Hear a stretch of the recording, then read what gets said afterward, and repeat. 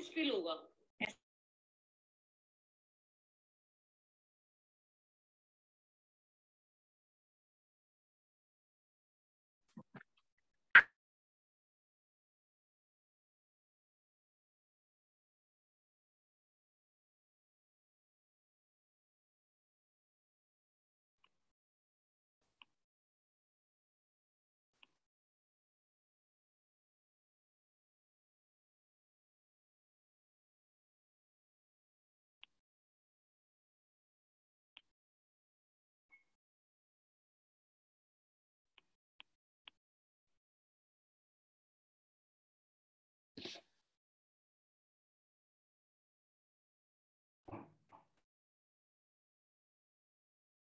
Hare Krishna. Hare Krishna Maharaj ji, how are you? Fine, thank you. I hope Hare all of you are. Hare Krishna Maharaj. Please accept my most humble obeisance, Maharaj. Request to Prabhupada Maharaj. Bimla Prasad Das Maharaj, your humble servant. Hare Krishna. Hare Krishna. So we are very fortunate to have His Holiness Yadunandan Swami Maharaj in between us, and who would be leading us through the Isha Upanishad. And Maharaj is, apart from being an educator, this another side of Maharaj. Maharaj is a prolific writer also.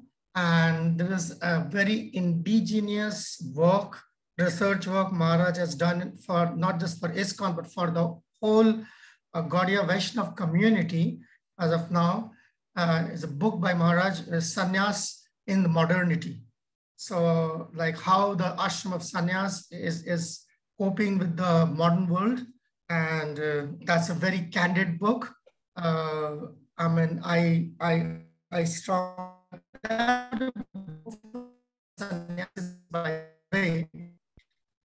Prabhuji, you're breaking. You're breaking. Based on sannyasis, but I'm trying as much as I can. Is everybody else is fine with? Okay, now it's unstable. So I'll just repeat. So that book, Sannyas in Modernity by His Yadunandan Swami Maharaj, it's a very indigenous research paper document, which is not just valuable for the sannyas. Actually, it's meant for the whole community. It's based on the sannyasis, but it is meant for the whole community of devotees. So if you can lay your hands on that book, which is very hard to find. I found my copy from Maharaj himself. He lent me his own copy actually.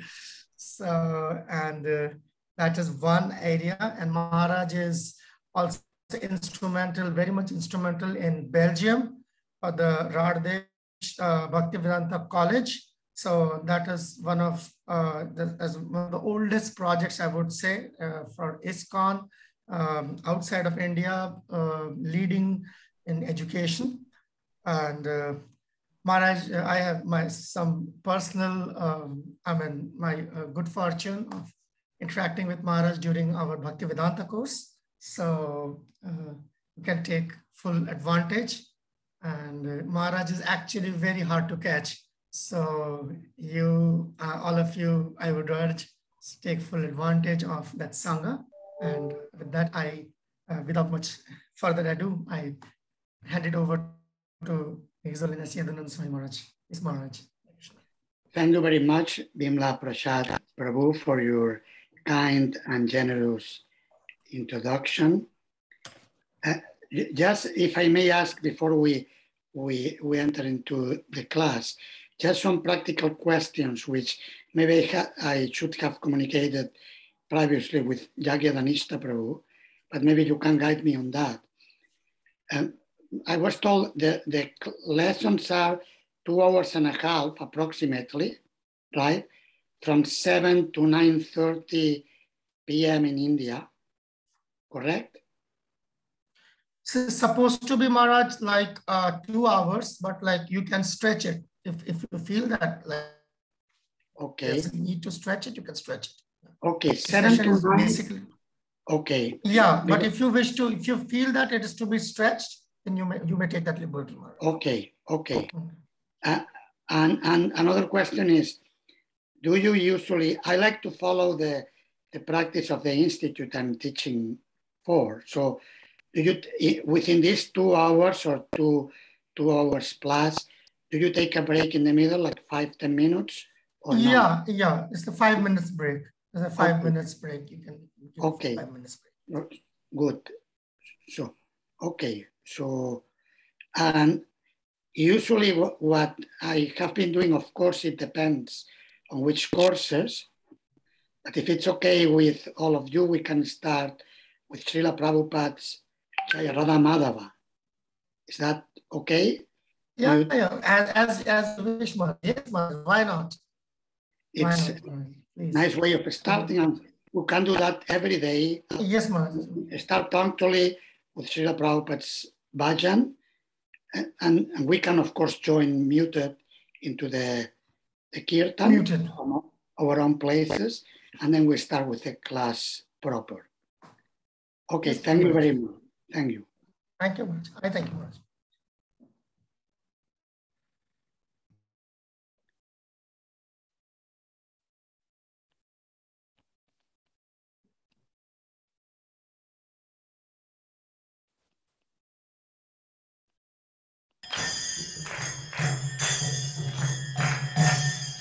Jaya Radha Madhava Kunja Bihari Jaya Radha Madhava Kunja Bihari Jaya Radha Madhava Kunja Bihari Jaya Radha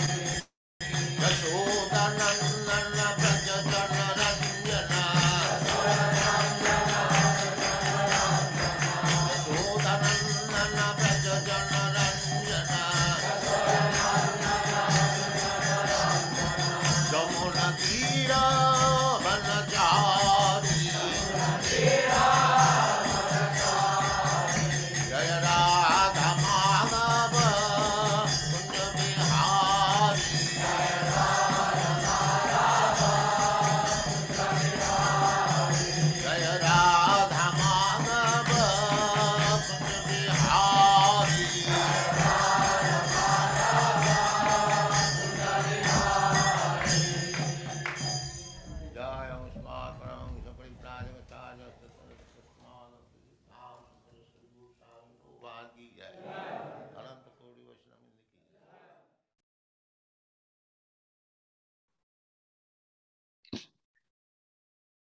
Mukam karoti vachalam pangum langayate girim yat kripatamaham vande Shri Gurum Dinataranam Paramanandamadavam Shri Chaitanyamishwaram Nama Om Vishnu Padaya Krishna Prestaya Bhutale Srimate Bhakti Vedanta Swaminiti Namine Namaste Sarasvati Deve Gauravani Pracharine Nirvishesha Shunyavadi Paschatya Deshatarine Vanchakalpatarupyascha Kripa Sindupya Evacha Patitanam Pavanepyo Vaishnavepyo Namo Namaha Jaya Shri Krishna Chaitanya Prabhu Nityananda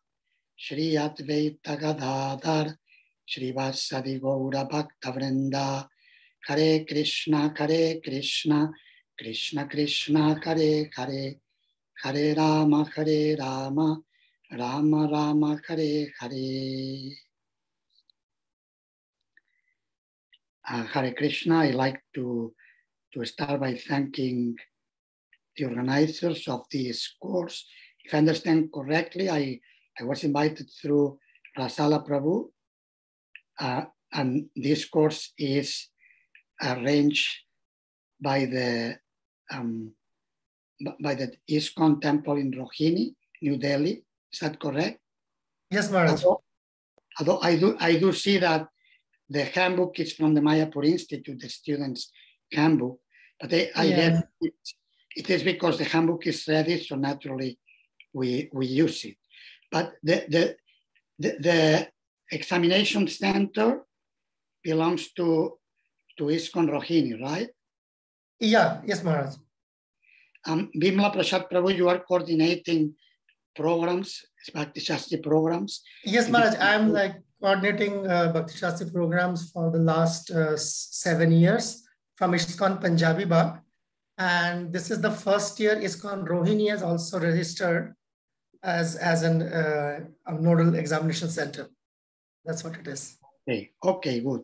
So I am honored to be in the first year of ISKCON Rohini as examination center. So it's for me, it's a pleasure and an honor to be here and to be in the association of so many wonderful devotees from this important ISKCON project. I know in New Delhi you have many temples, so you have so many temples that I get lost. I hear, I know His Holiness Gopal Krishna Goswami Maharaj received instruction from Srila Prabhupada to open many centers in New Delhi. So I'm happy to be of service to the devotees in ISKCON Rohini, and if there are devotees from other places, as we are online also. Yes, Maharaj. This is a facility. There are devotees from England. There are devotees from Pakistan joining in this, Maharaj. Okay, excellent, good. So thank you very much for being present for the first class of the Sri Upanishad. This session today will be mostly an overview and a look into the introduction of the Sri Upanishad. I don't know how are you with your reading, students, how far you have gone. Did you do any reading? Maybe you can have a show of hands, those of you who can be virtual hands if you prefer, or if I see you, you can also do it like this. So those of you who did the reading for the introduction recently, please raise your hand. If you didn't, I understand you are busy people. Many of you are professionals, are working and maybe catching up, but some may be ahead and have done the reading. Okay, Gaurav Shaw Prabhu has done it, good. Anyone else have done it? Not yet, okay, it's fine. It's fine because we are starting today. Generally, I will recommend you do the reading and ideally the homework in your handbook for the section we'll be covering the next day. I do understand that you are busy people. Okay, Aradhya Gadadhara Prabhu also seems to be have done it. The reading, good. So usually I will recommend that you do that. But I do understand you have families or studies or work. So if anyone has to catch up later on, that's fine. Like you can do at your own pace. The main thing is to study Srila Prabhupada's books and to go as deep as possible and to take up this wonderful opportunity you have. Okay, there are more hands. Raman Krishna Prabhu also. When you are raising the hands, I understand you are saying you did the reading or you want to ask questions because no more hands are coming up. So Rukmini Harisevini Mataji also. If you want to ask questions, please unmute yourself and ask. Hare Krishna Maharaj, please set my respectful obeisances. It's for reading, Maharaj. I raise my hand. You ask so. Okay, so for reading, okay, good.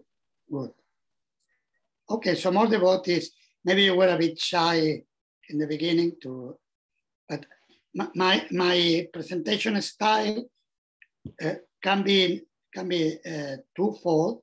Sometimes can be interactive or can be quite traditional. I'm not sure what are you accustomed to, but anyway, I'll do my style, and then if something is you are welcome to comment. If something it makes it difficult for you, you are welcome to give feedback on the chat, or you can also, whatever opportunity we have, contribute and suggest what will be better for your studies. My role is to facilitate your studies and to support you on this section of the Bhakti Sastri course. Okay, good. So let's go into the overview.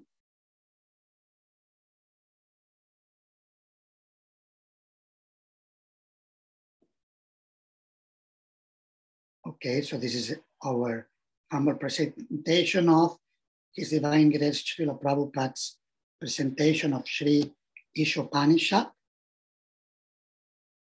And we are scheduled to have classes for the next 8 days, this week from Monday to Friday. So this will be 5 lessons, and next week from Monday through Wednesday. So today we will be looking into a general overview and introduction to Sri Ishopanishad. Tomorrow, invocation. On Wednesday, mantras 1 through 3 on the Ishavasya principle, which actually gives name to the Upanishad, Isha Upanishad.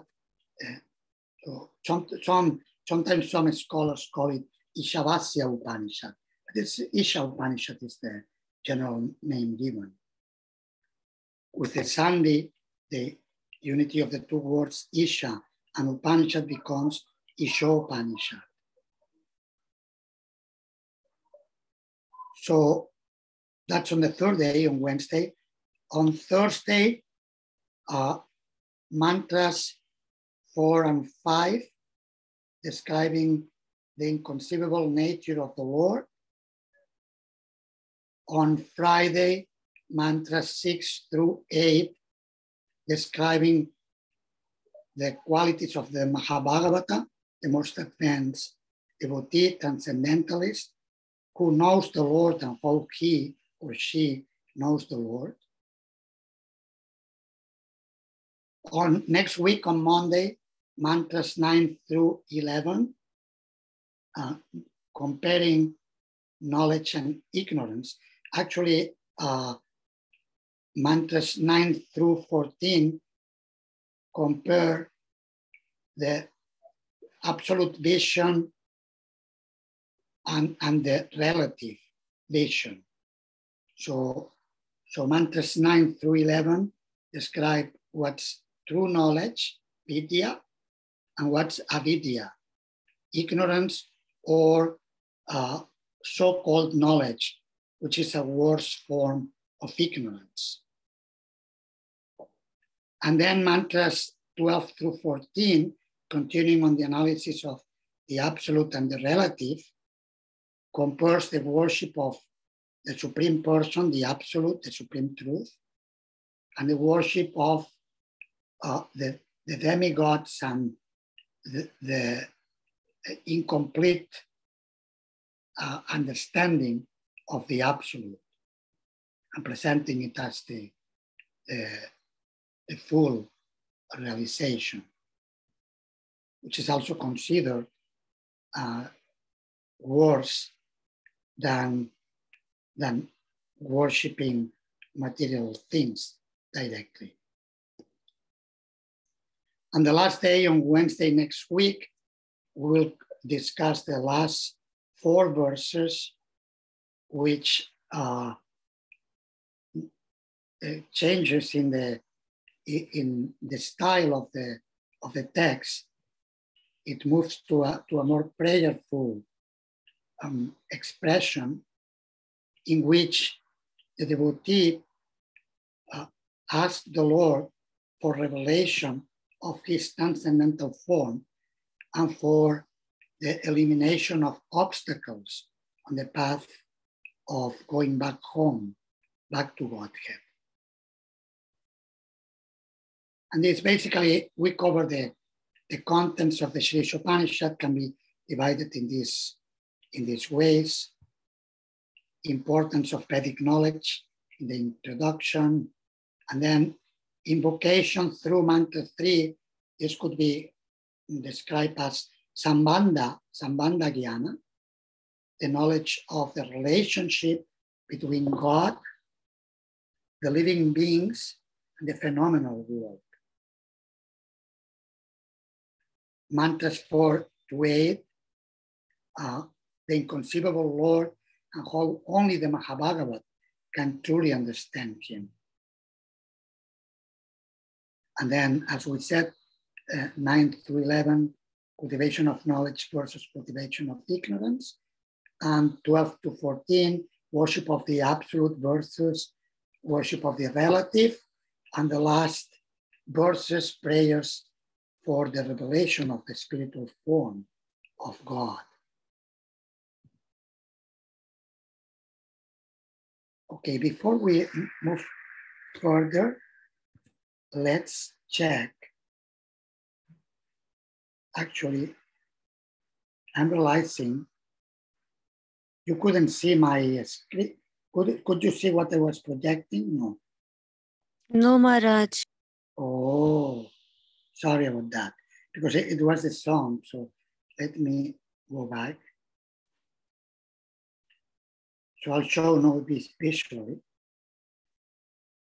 So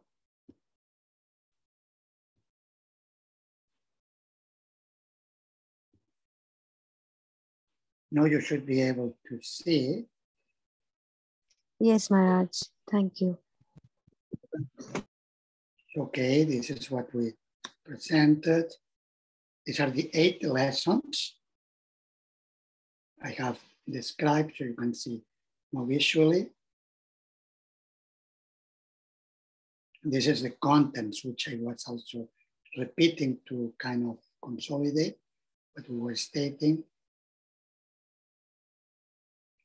Any questions on the general overview like this, like just how we're going to study and the broad overview of the Ishopanishad.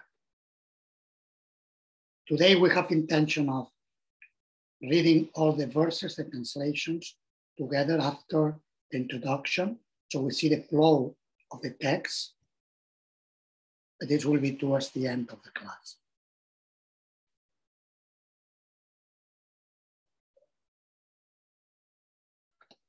Okay, so no questions on that. Okay, so we move forward. So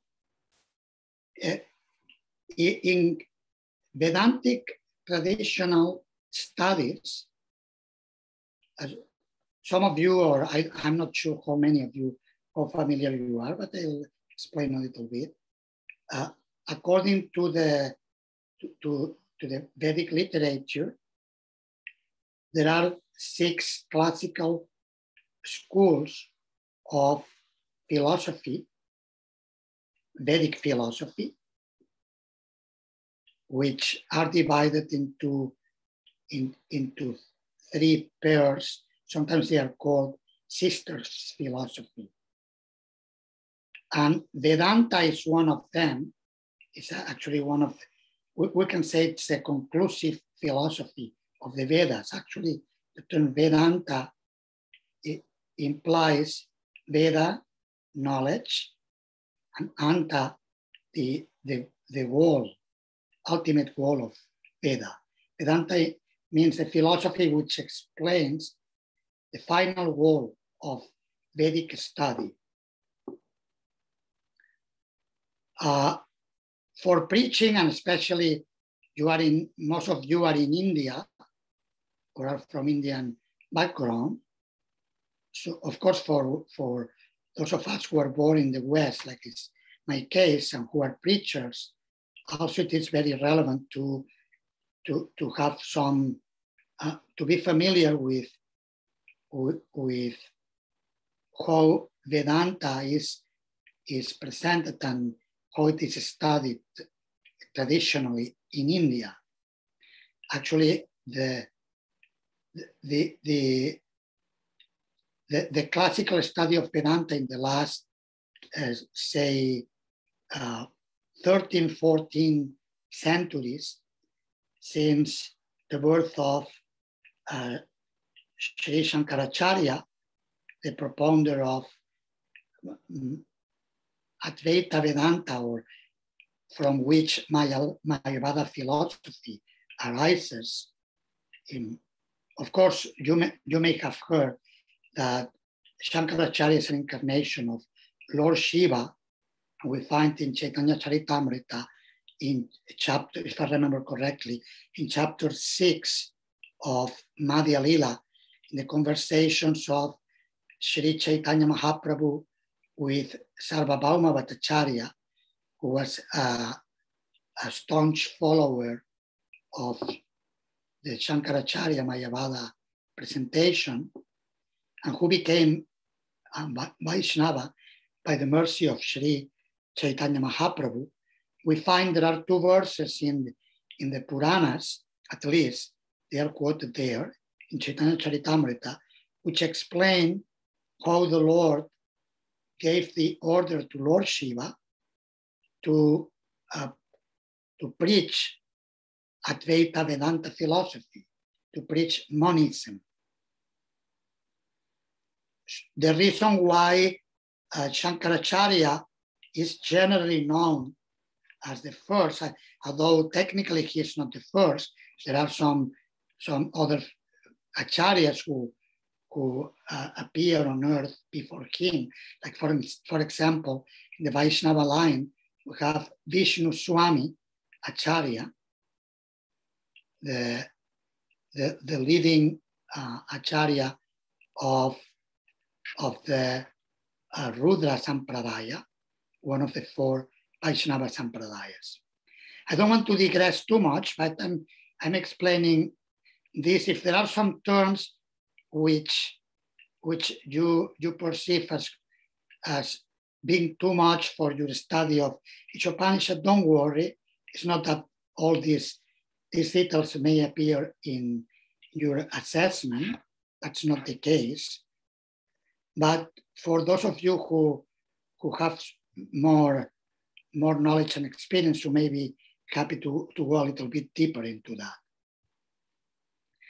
And as we were saying, as preachers, it may be relevant for your preaching.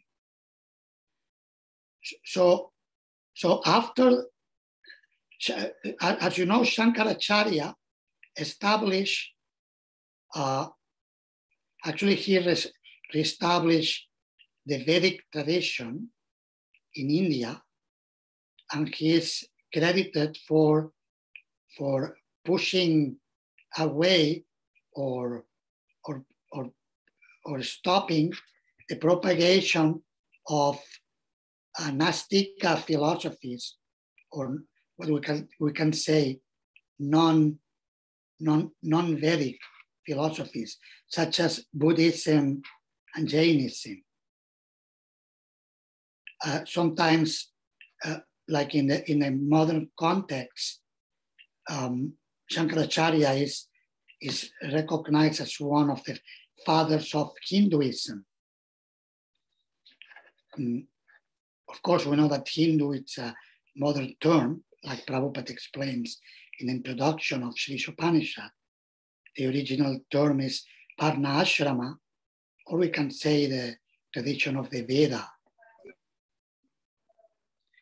So after Shankaracharya, many Vedanta, Vaishnava Vedanta acharyas appeared, such as Madhvacharya and Sri Ramanujacharya, and like this, Srila Baladeva Vidyabhushana in our line, and others. And they refuted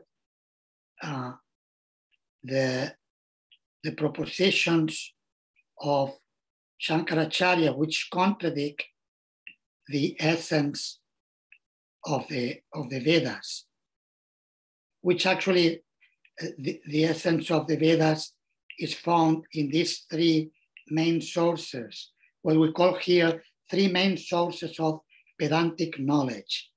And these are the Vedanta Sutra. The Vedanta Sutra, as many of you will know, explains the essence of the Vedas in the form of expressed in aphorisms. The term sutra literally means thread. It refers to the fact of pulling a thread. For example, because somebody needs to mute the mic. Let me check.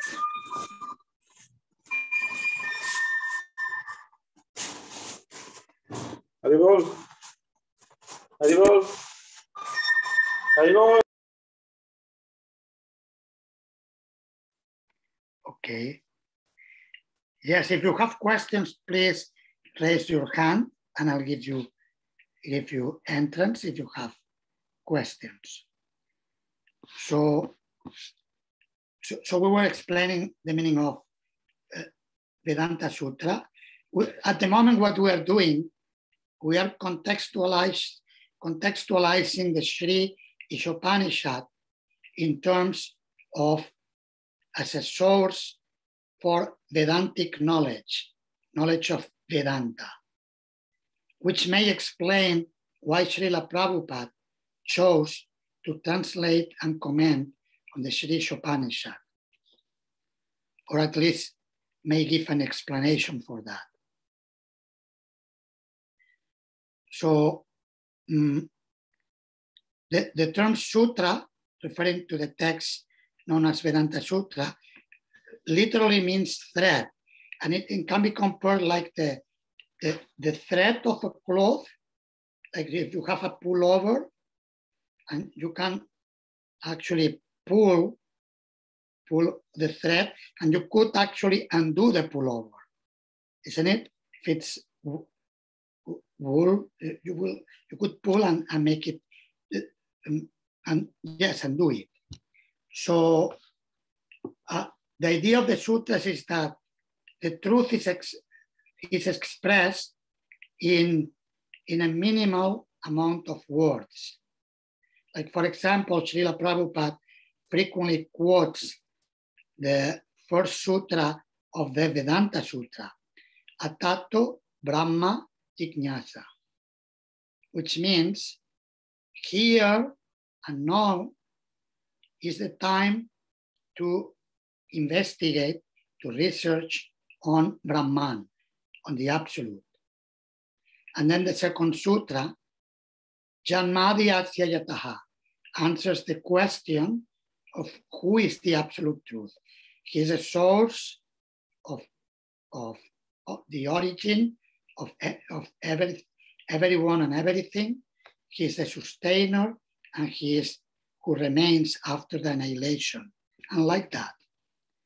Rukmini Harisevini Mataji, you have a question or something you like to discuss?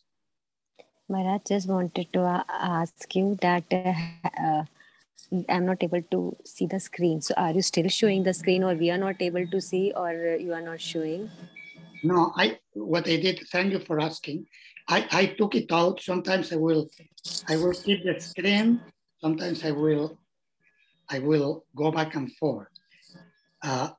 So sometimes I go back, so I see you, although many of you don't have the cameras, but it's okay. But if you wish, okay.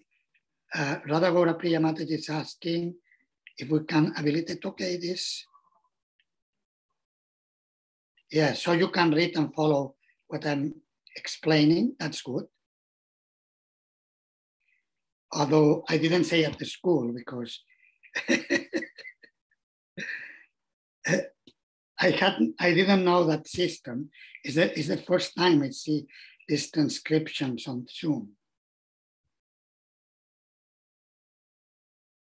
So anyway, so thank you so much, Maharaj, for it may be that the transcription is not accurate because my pronunciation may be like influenced by a Spanish accent. I hope you are able to follow me. Are you able to follow mostly? Yes, Maharaj, we're able to follow you. Yes, Maharaj. So anyway, but the translation written will be there, and there may be something that is not accurate. So keep it in mind. So going back to the sources of Vedantic discourse, which you may use for preaching. So, and when we say sources of Vedantic discourse, this implies that the commentators of the traditional schools of Vedanta study have written commentaries on these three texts or group of texts, like both impersonalists like Shankaracharya and others, and Vaishnava acharyas such as Srimad Bhattacharya, Sri Ramanujacharya, Srila Baladeva Vidyabhushan, and so on. So there are the Vedanta Sutta, then we have the Upanishads. The Upanishads are included in the original 4 Vedas, Rig, Sama, Yajur, and Atharva. Soon we will see, you have it also, your student's handbook, a chart contextualizing the Sri Upanishad within all the compound of Vedic texts. Traditionally, there are 108 Upanishads, and these Upanishads refer to the teachings the disciples will receive from the spiritual master when they will sit near to them. Upa means near, and Nishad refers to sitting next, sitting close by. So Nishad sitting, Upa close by. Close by, the disciple sits close by from the spiritual master and receives transcendental instruction. And from the 108 Upanishads, there are 10 who are considered most important because the Vedanta Acharyas wrote commentaries on them. And the Sri Ishopanishad is one of these 10. So Ishopanishad is one of the most important Upanishads.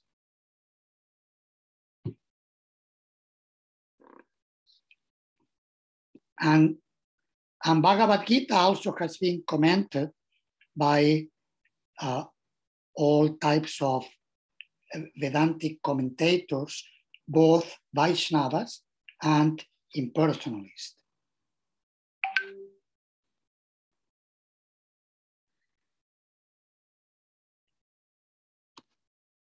And here you can see on the screen,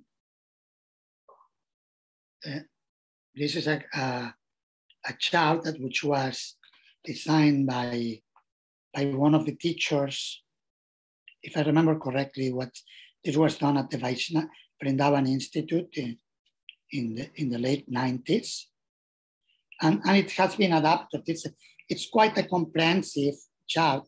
I will not say it's perfect, but it's the most comprehensive chart I have seen of how Vedic knowledge is divided traditionally. So we find, actually we find 3 divisions, but sometimes they are divided into 2 because one of them could be taken as a subdivision of the second, of Smriti.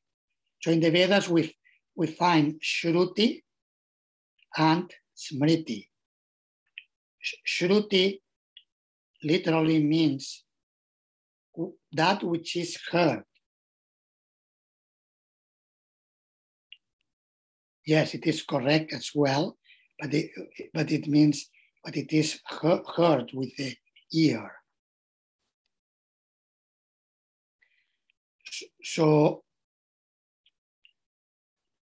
the idea is that the original Vedas emanate from the breathing of Vishnu, the Supreme Personality of Godhead. In his in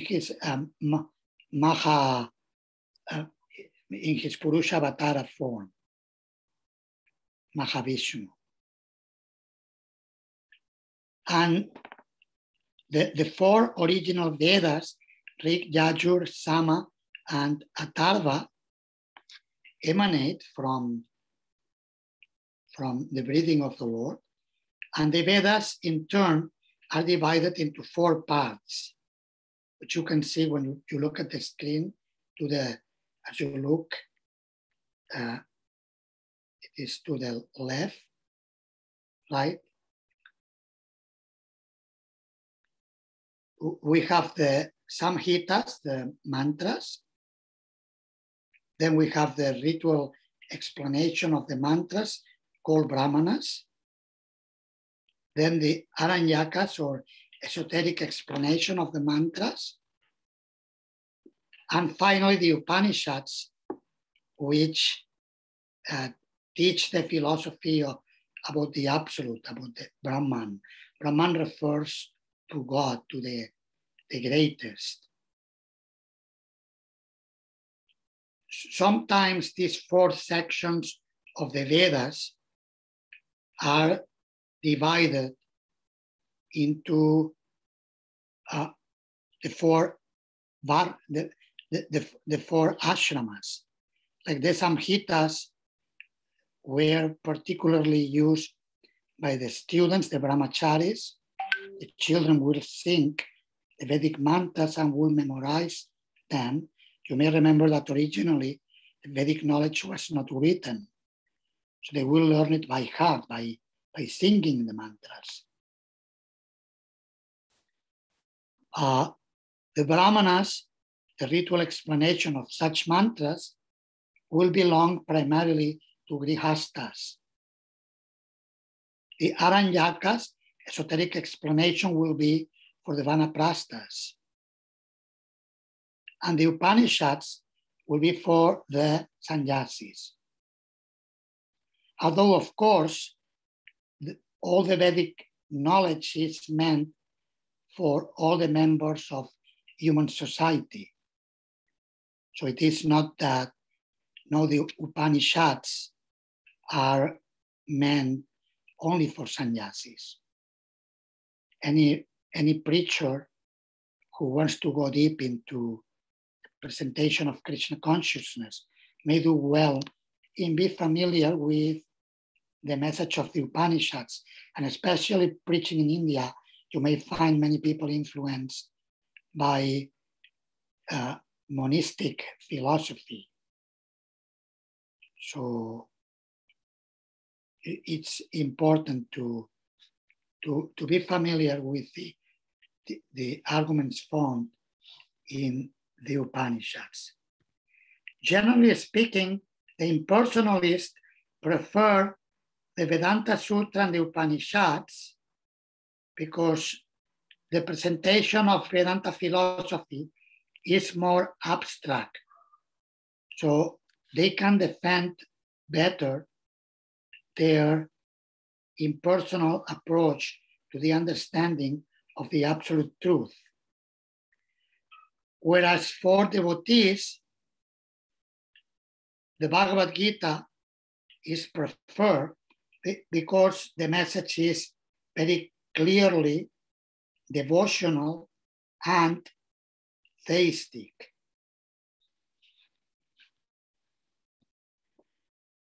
So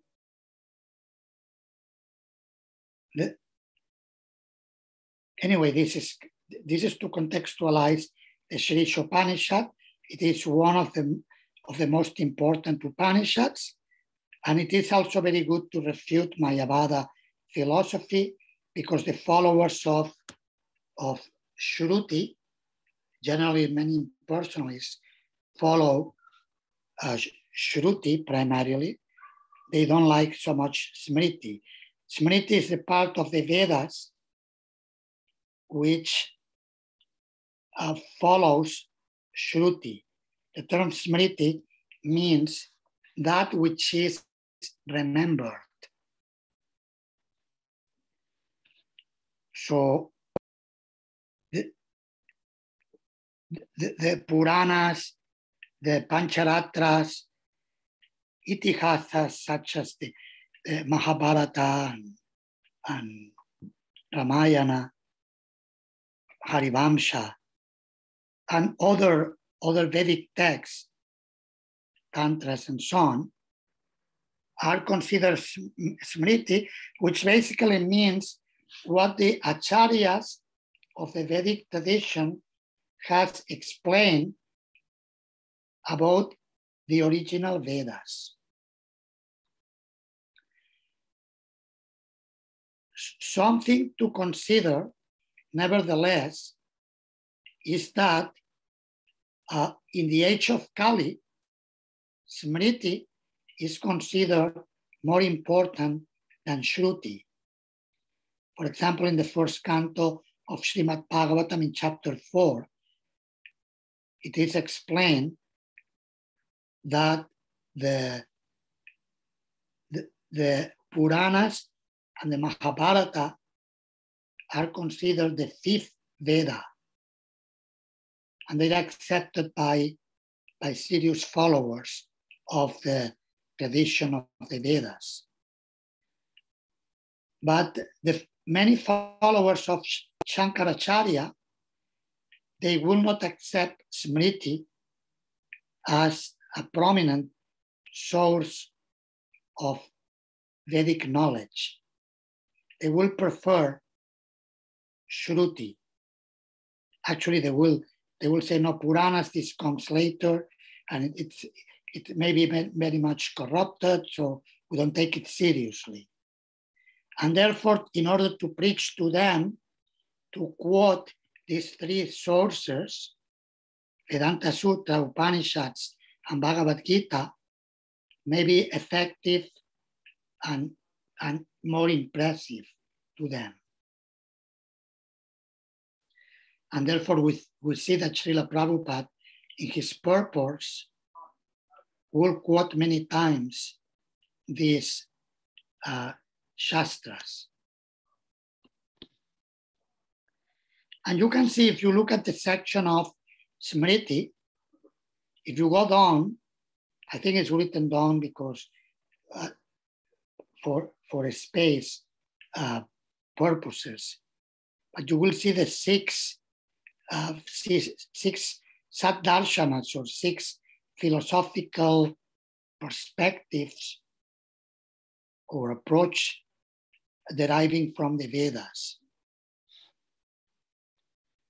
So you have Nyaya and Vaisheshika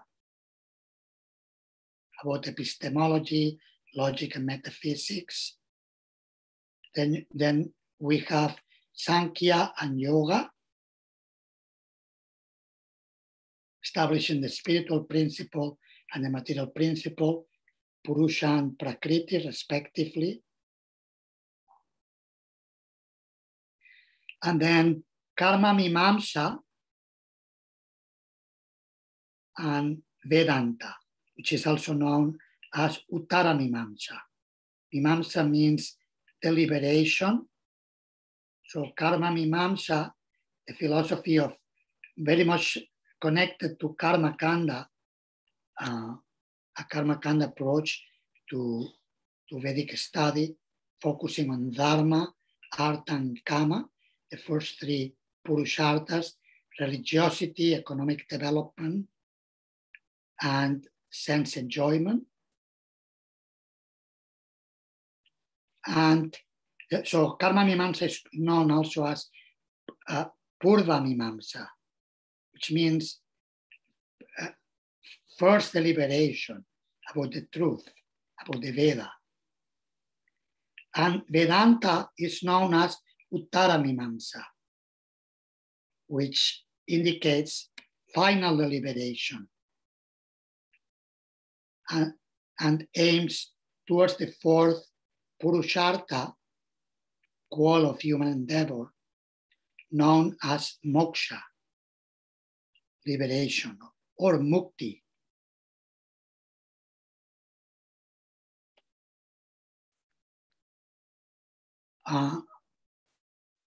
Okay, if anyone would like, please to unmute yourself, and you can read. This is a purport from Srila Prabhupada in Adilila Chaitanya Charitamrita, chapter 7.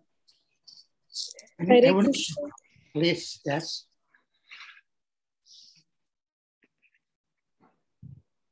Can you read? According to learned scholars, there are three different sources of knowledge, which are called Prasthanatraya. According to these scholars, Vedanta is one of such sources, for it presents Vedic knowledge on the basis of logic and sound arguments. In the Bhagavad Gita 13.5, the Lord says, Brahma Sutra Pades Chaiva Hetu Madbhir Vinaschitaha. Understanding of the ultimate goal of life is ascertained in the Brahma Sutra by legitimate logic and argument concerning cause and effect. Therefore, the Vedanta Sutra is known as Nyaya Prasthana. The Upanishads are known as Shruti Prasthana, and the Gita, Mahabharata, and Puranas are known as Smriti Prasthana. All scientific knowledge of transcendence must be supported by Shruti, Smriti, and a sound logical basis. Chaitanya Charitamrita Adi Leela 7108 purport. Thank you very much. So, okay, so here we see some more detail in the chart. Nyaya Prasthana was not mentioned. It was included in Smriti, but technically, usually, as Srila Prabhupada explains here, it is divided into three: Shruti, Smriti, and Nyaya.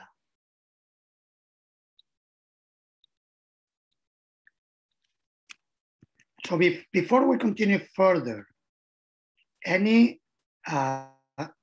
questions or anything that needs clarification or further explanation from what we have presented so far? I hope it was relevant to contextualize the Ishopanishad within the Vedic canon text. Yes, Aradhya Gadadhara Prabhu? You have to activate your mic. Oh, I beg your pardon, Maharaj, sorry. Yeah, Maharaj, it's regarding the 6 versions that we hear more often, and it is more famous, all across India especially. So why all the 6 are not considered, bona fide, in terms of perfect realization, especially in ISKCON, we always hear proper small books or even big books, big books, that these are not the ultimate goals, these 6 questions.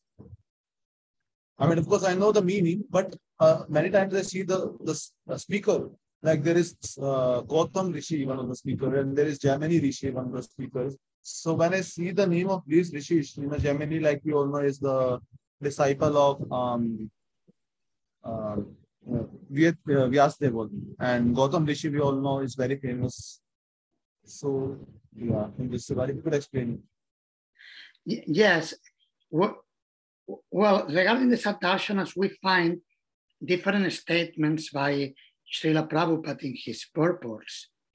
For example, in a commentary to the first canto of Srimad Bhagavatam, in the beginning chapters, I forgot if it is first or second chapter, it is one of the first 2 chapters.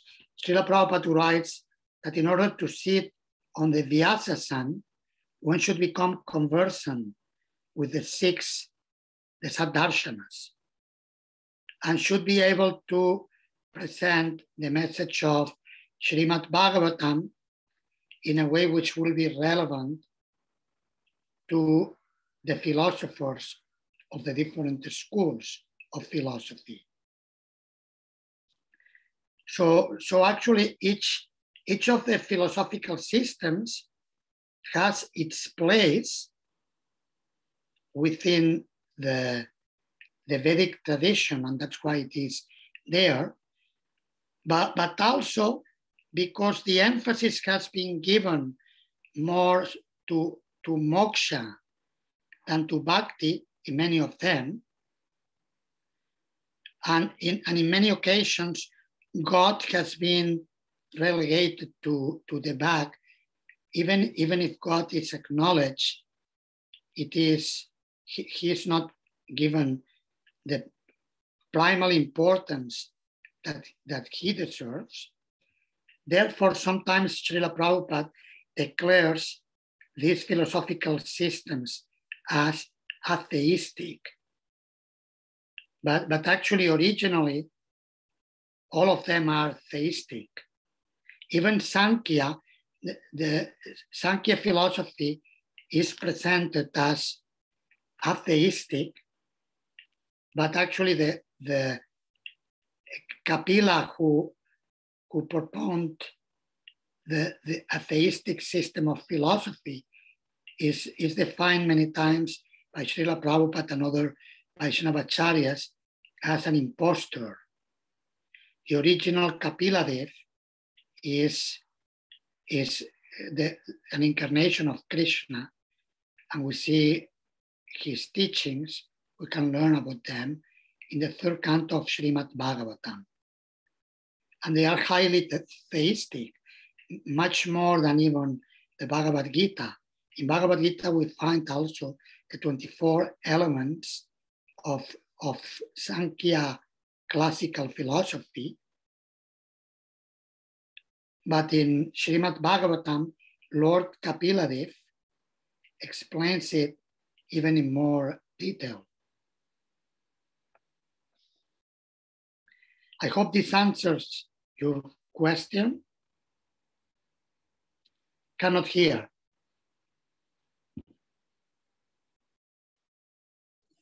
Can you hear me now? Yes.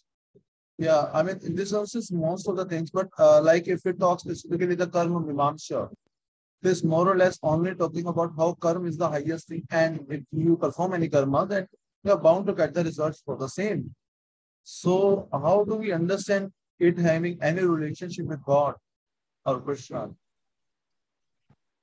You mean the 6 philosophical systems?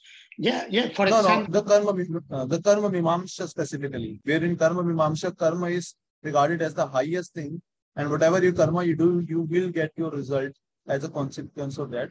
So there is no mention of God, especially by Jaimini Rishi. Yes, karma mimamsa may be useful for beginners on the path of the Vedika vision.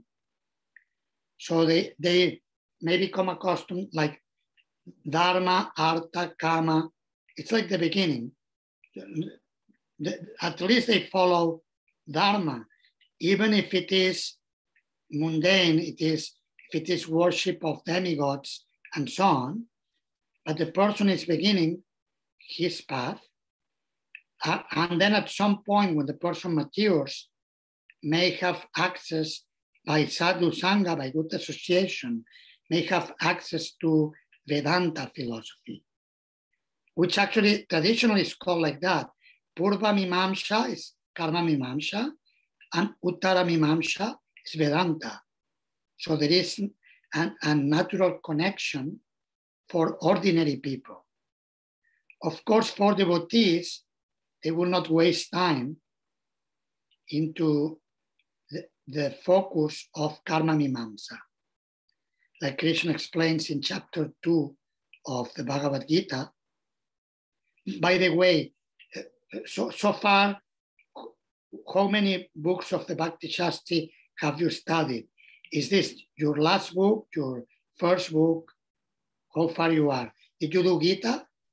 Once we have done Gita 1st to 12th chapter, the last unit, which is studying the 18th chapter, is remaining.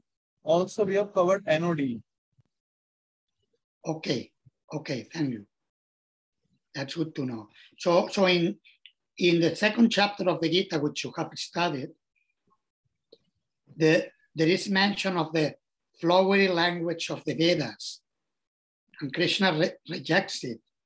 Traigunja Vishaya Veda Nistaigunjo Bavarjuna Nirdwando Mohachat Vasto Niryoga Kshema Atmavan. This room doesn't speak Sanskrit, cannot understand anything.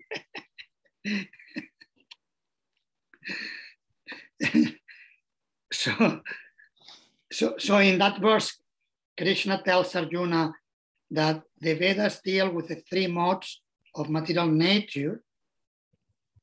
Arjuna, go beyond these modes and become transcendental, go beyond the duality of the material world. Yes, Maharaj. So that's the idea that when we go deeper into Vedanta, Karma Mimamsa is rejected as inferior. And actually in the Vedanta Sutras, Srila Vyasadeva has refuted all the other philosophical systems. And therefore his presentation of the philosophy of the Veda is called Vedanta, the final conclusion.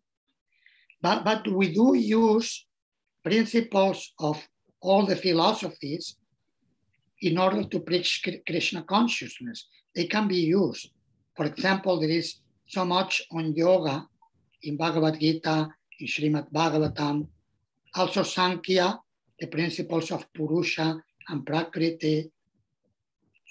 So like that, especially Sankhya, Yoga, and Vedanta are very much used for preaching Krishna consciousness.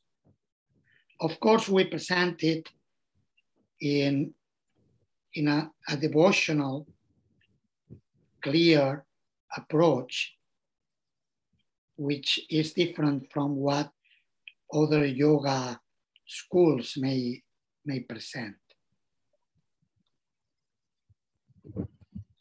Gaurav Prabhu, you had... Sorry.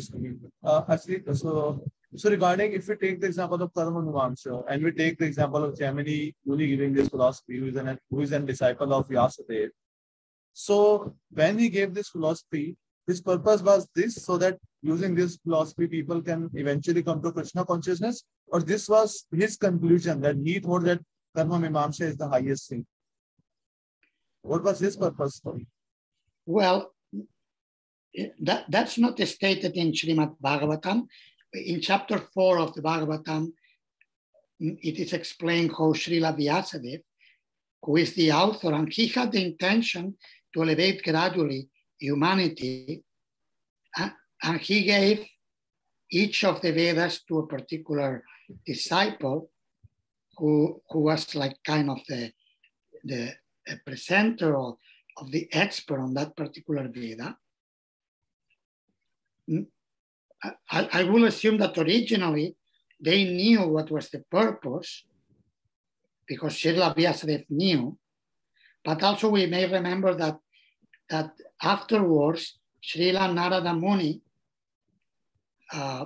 chastised Srila Vyasadeva for having digressed so much from the straightforward conclusion of the Vedas, which is pure devotional service. So they may have known due to the association of Srila Vyasadeva, but as many of the followers of the Vedas nowadays forget the original purpose and need to be reminded and need to be educated about it. So it may be the case that some of the immediate disciples of Srila Vyasadeva may have become too absorbed in their particular perspective and miss the point. That's not explained specifically that I remember. I don't remember having found any purport of Srila Prabhupada addressing precisely that particular question. But this is what I can comment on it. Okay, Maharaj. And one last question, Maharaj. Like out of the 6 darshanas, if you see Vedanta, Mimamsa, Yoga, and Sankhya, these 4, we are more prevalent and we do hear about them more often than not. But specifically the Nyaya and the Vaisheshika philosophy, can you just, give some brief about what is this about? Because we have never heard, at least I have never heard this. Yes, Nyaya deals more with logic and epistemology based on the Vedas, and it's a lot about argument. And Vaisheshika is quite similar to Nyaya. That's why they're called sister philosophies. And they also analyze nature, the reality in different categories. If I remember correctly, they call it padarthas, different divisions of creation. Vaisheshika focuses on metaphysics and particularly on the principle of singularity. That's why it's called Vaisheshika, like Vishesha. Vishesha indicates singularity or particular qualities of nature and so on. So these are more distant, we can say, from the devotional philosophy, but also both accept the existence of God. The difference with Vedanta is that they do not give emphasis to God. And as we were mentioning before, that's why Srila Prabhupada many times refers to them as atheistic philosophies. Even the Sankhya philosophy of the atheist Kapila If we look at the main text of their tradition, it's called Sankhya Karikas by one fellow named Ishvara Krishna, which is ironic because the name is devotional. I mean, Ishvara Krishna, highly theistic. But in the text, doesn't speak about God. It's 70 verses. So, but actually, the text doesn't deny God either. So we say it is atheistic, but it doesn't say God does not exist. It just focuses on Purusha and Prakriti without speaking about God. So, what I could get is that Vaisheshika is also like Sankhya, it's analyzing nature, but in its own specific manner. And am I right, Maharaj, regarding Vaisheshika? Yes. Yes. And in Nyaya, you said it's about argument and logic. So it basically means that general populace, if they are caught up in some kind of doubt or some kind of doubt or something like that. So it presents various arguments and to justify that which thing is better than this and this thing is better than this thing is better than this. Is it like this? Yes. It's a systematic process of arguing thesis and antithesis. That's the Vedanta Sutta actually is called Nyaya Prasthana because it follows the Nyaya approach to understanding the truth, not because it focuses on the philosophical analysis of the followers of the Nyaya school, but it uses the methodology of Nyaya, which is traditional in Vedic debate. Okay, now I'm pretty much clear now. Thank you, Maharaj. Okay, Gaurav Prabhu.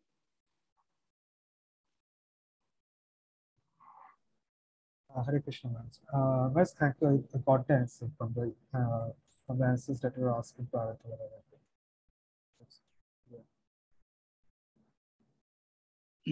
I couldn't understand, sorry. Maharaj, I got the answer to my question from the answers that you gave to our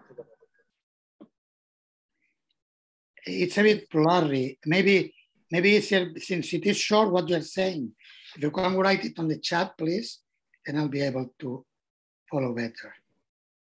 Maharaj, can I say what Prabhuji is saying? Yes. Maharaj, Prabhuji is saying that by answering questions of His Grace Aradhya Gadadhar Prabhu, Gaurav Shah Prabhu has already got the answers. He's saying this. Okay, thank you. Very clear, thank you.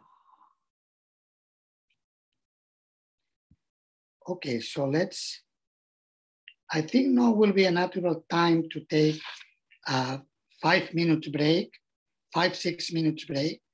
So it is up to, it must be now there. Just 1 second, I'll check the timing here. So in India, it is 13, right? It is 13 past. So it will be, we can come back at 19 past in India time. Okay, Hare Krishna.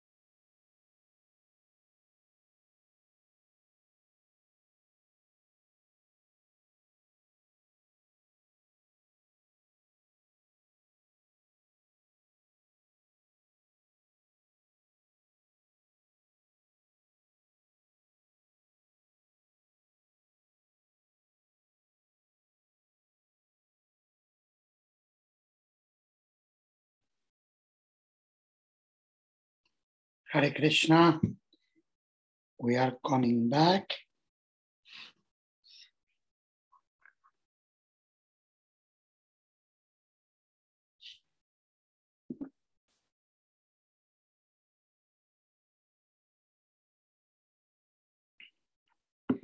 So in this second part of today's class, we will focus on the introduction of the Sri Ishopanishad, which is a transcription of a lecture given by Srila Prabhupada in Conway Hall in London in 1969.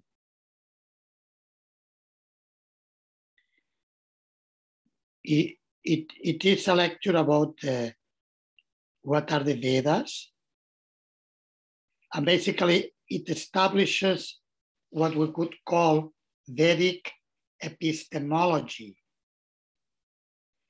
Epistemology deals with, we can say it is a branch of philosophy which deals with the theory of knowledge. In other words, what is a reliable source to present knowledge? These are called pramanas. Pramana means evidence. So we will look a little bit into that. The Vedic epistemology as presented by Srila Prabhupada in this lecture, which has been published as the introduction of the Sri Ishopanishad. And this is what we find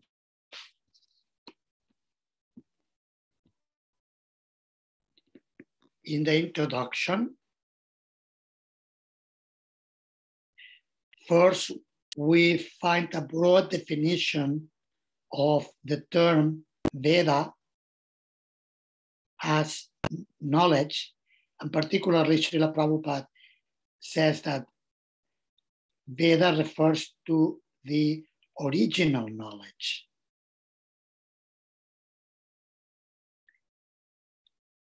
Then Srila Prabhupada establishes that in order to obtain perfect or complete knowledge, one must learn it from the Vedas.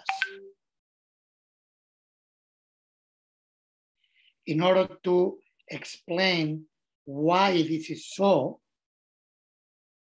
he presents the 4 defects of embodied beings or conditioned souls. And also in relation to that, he presents the 3 main pramanas or source of knowledge accepted in Vedic tradition, from which accepting the authority, learning from the authority, and especially for transcendental matters, learning from the Vedas is unavoidable, is compulsory. Otherwise, we have many possibilities of failing in acquiring transcendental knowledge. Then Srila Prabhupada gives a brief summary of Vedic literature, which we have given already in the first part of today's class. Srila Prabhupada didn't use the chart, but the same principles of compilation of the Vedas are very briefly mentioned throughout the lecture. And Srila Prabhupada particularly underlines that Krishna is the highest authority of Vedic knowledge, and he's the ultimate goal of the Vedas, as we find in chapter 15 of the Bhagavad Gita. Vedaischa sarvair ahameva vidya, that through the Vedas I am to be known. So this is basically the main points which Srila Prabhupada presents in the lecture, of course with many details. And now we will go through them and we can have discussions as much as we need. In the beginning of the lecture, Srila Prabhupada made this statement. So if anyone please likes to read what's on the screen. What constitutes a relevant understanding of the following statement made by Srila Prabhupada? What are the Vedas? The Sanskrit verbal root of Veda can be interrupted variously, but the purport is finally one. Veda means knowledge. Any knowledge you accept is Veda. For the teachings of the Vedas are the original knowledge. In the conditioned state, our knowledge is subjected to many deficiencies. Thank you. So how do we understand this statement? Like it seems to be, like Srila Prabhupada says that the Veda means knowledge. Okay, that's clear. But to say any knowledge you accept is Veda, how do we understand this? And like our knowledge is subjected to many deficiencies in the conditioned state, but then Prabhupada states, any knowledge you accept is a Veda. How would you explain this to a person, say a new person to Krishna consciousness, who will read the introduction of the Sri Upanishad and will ask you, what will you say? Maharaj, can I? Yes. Maharaj, as we, in the beginning, just 2 minutes ago, we were talking about the 4 defects of embodied beings.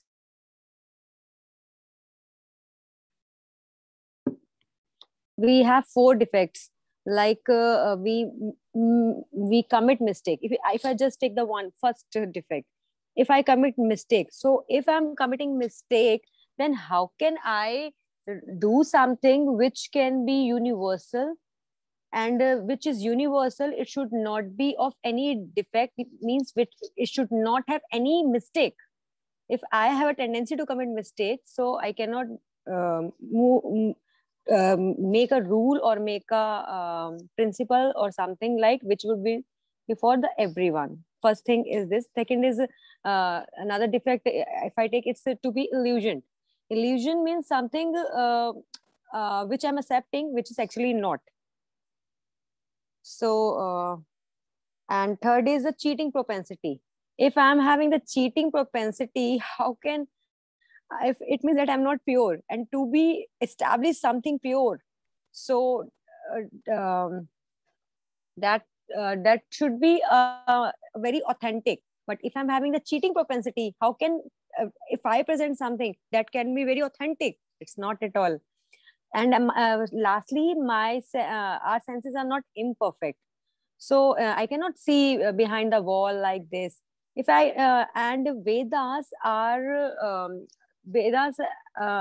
like, if I talk about the Vedavyas, Srila Vedavyas, so he's a literally incarnation of Krishna.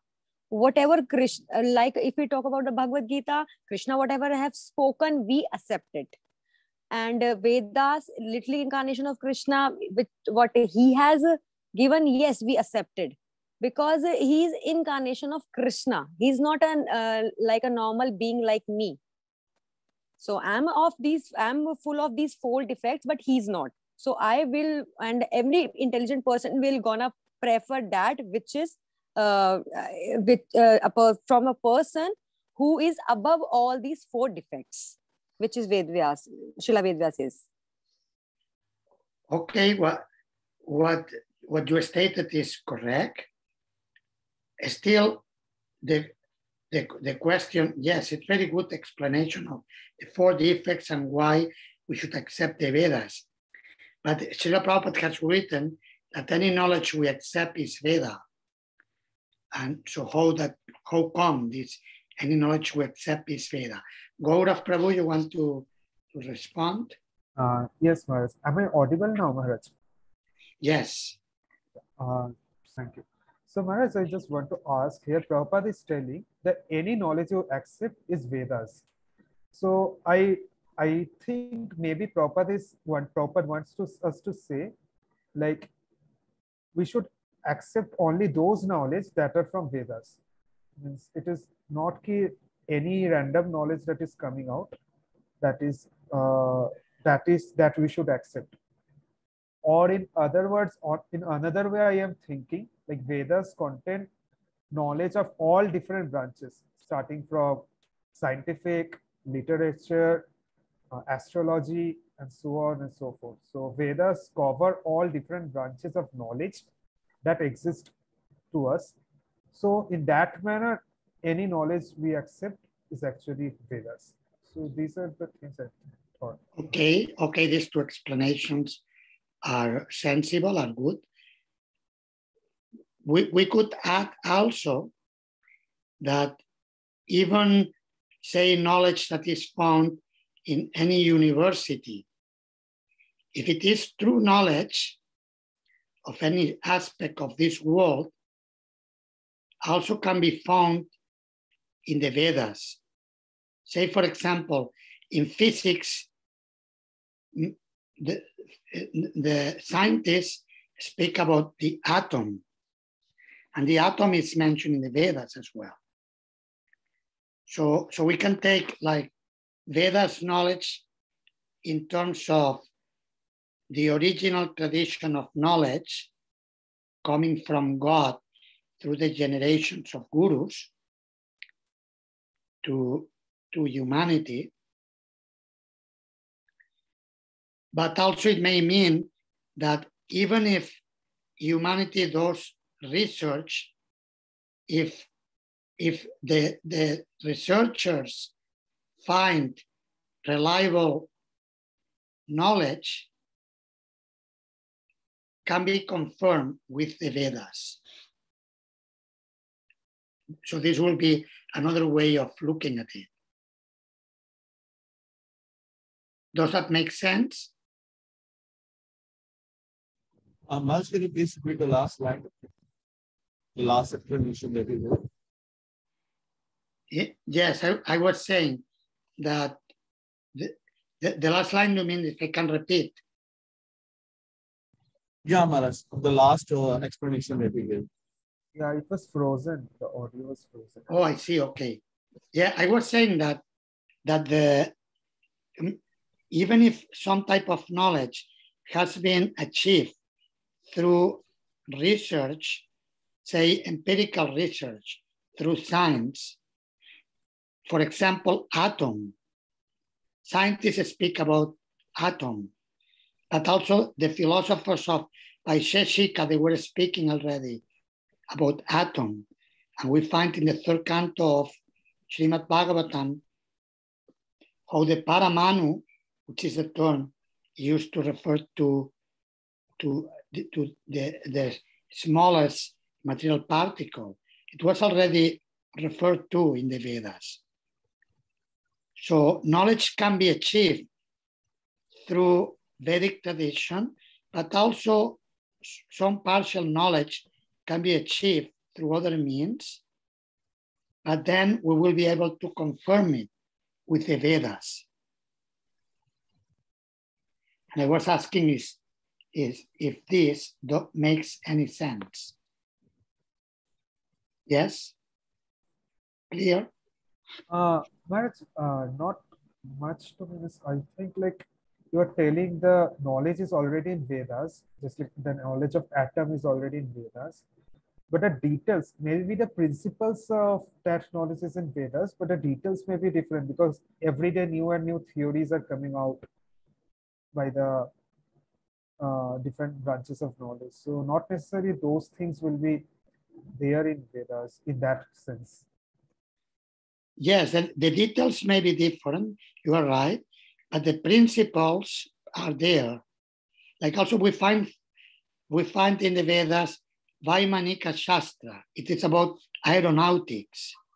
Okay, maybe the Vimanas used in the times of yore by followers of Vedic culture in previous ages, they will have different Vimanas and the modern airplanes, but the principle of traveling through flying vehicles was there, and it is there now. So it is, in that sense, it is part of the Veda. Of course, ultimately, the goal of the Vedas is to bring the souls who are in human bodies as quickly as possible back to Godhead, back to the spiritual world.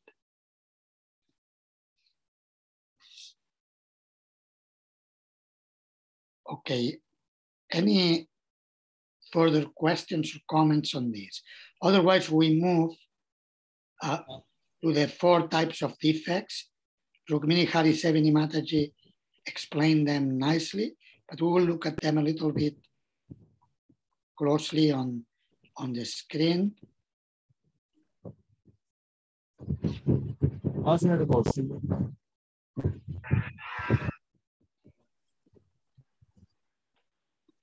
So these are the 4 types of defects mentioned by Srila Prabhupada. And these are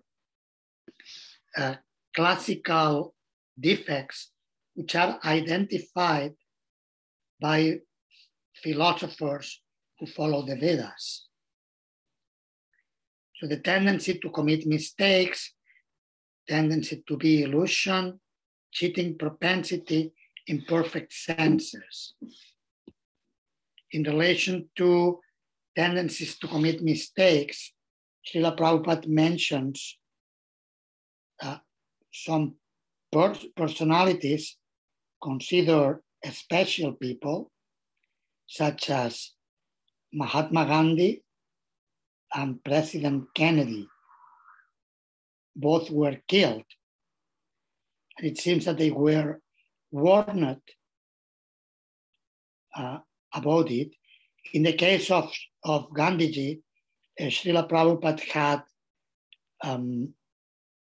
had personally warned him. There is a letter which is published in the compilation of Srila Prabhupada's teachings on different topics in 3 volumes. Many of you will be familiar with it, Shikshamrita. Have you seen Srila Prabhupada's Shikshamrita? So if you look at Srila Prabhupada's letters and you look at personalities, you can find a letter to Mahatma Gandhi. And Prabhupada wrote a very extensive letter inviting him to retire from politics. This was after India had gotten independence from British colonialism. And Srila Prabhupada was well acquainted with the political situation in India.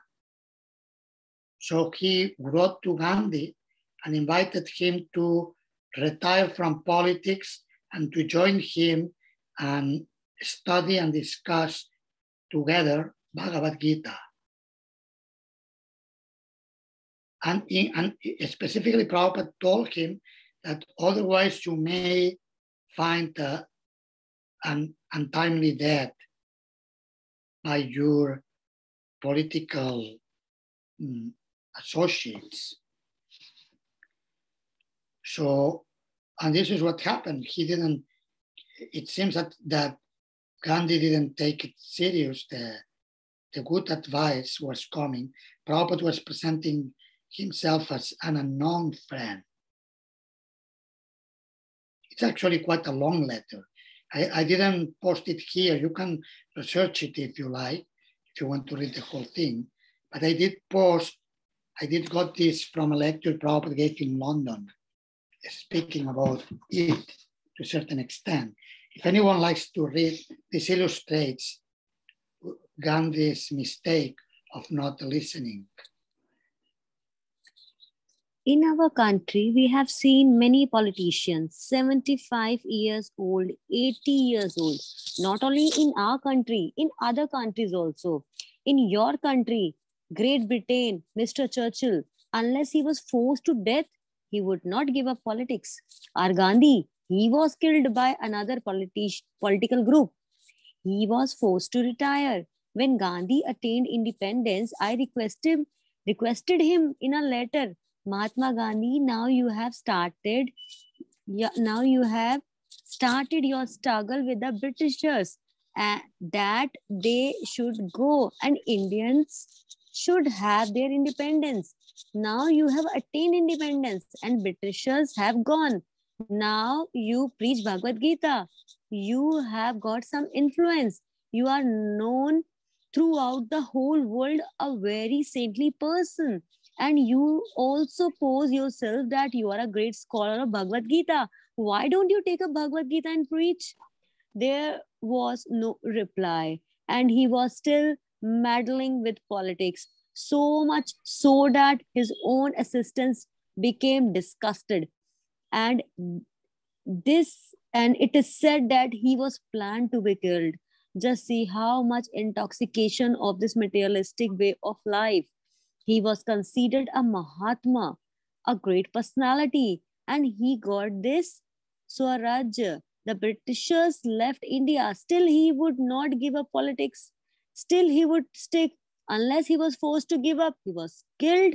Similarly, Jawaharlal Nehru also. Nobody would retire voluntarily unless he is killed by somebody or he is killed by the laws of material nature. This is disease. He cannot give it up. Srila Prabhupada's lecture in London, 12th of September, 1969. Thank you. So that's a very clear example of committing mistakes. Even an important personality receives a good advice, but sometimes will not take seriously the advice. Yes, there is a question. Aratya Gadadhara, Prabhu. Yes, ma'am. So, like when you were doing the example of verifying the scientific discoveries with what is given in the Vedas, you were also referring to atom, which is being referred as the mantra. So, in this regard, I wanted to ask that, like in modern science, there are also details about the division of atom into nucleus, proton, electron, and everything. And there is no reference to that in the Vedas. So, as a spiritualist, should we accept this thing, this division of atoms? I mean, at least in our devotee circle, talking in terms of outside world knowledge is different, but in devotee circle, should we accept this? I mean, we do not necessarily accept. Do you mean specifically the dating of the Vedas or their interpretation in general? No, I'm referring to this particular example of atomic atomic division. There is no reference to them in Vedas. In Vedas, atom is the indivisible thing. I mean, the last thing that we can hear of. We don't hear anything like nucleus or protons or nucleus or electrons, which are there in the atom, which is not in the Vedas. So I'm asking that in the devotee circle, should we accept this division of atom into nucleus, proton, electrons, and other things, or we should not accept this one? Yeah, I mean, if we see that the modern version matches the version of the Vedas, then we take it, okay, it's matching, it's a confirmation. If we see that there is discrepancy, then we take it that the modern version may not yet be sufficiently refined, because we have practical experience that modern science has been changing. So whatever something that was accepted in the 70s now is considered obsolete, or they have developed much more.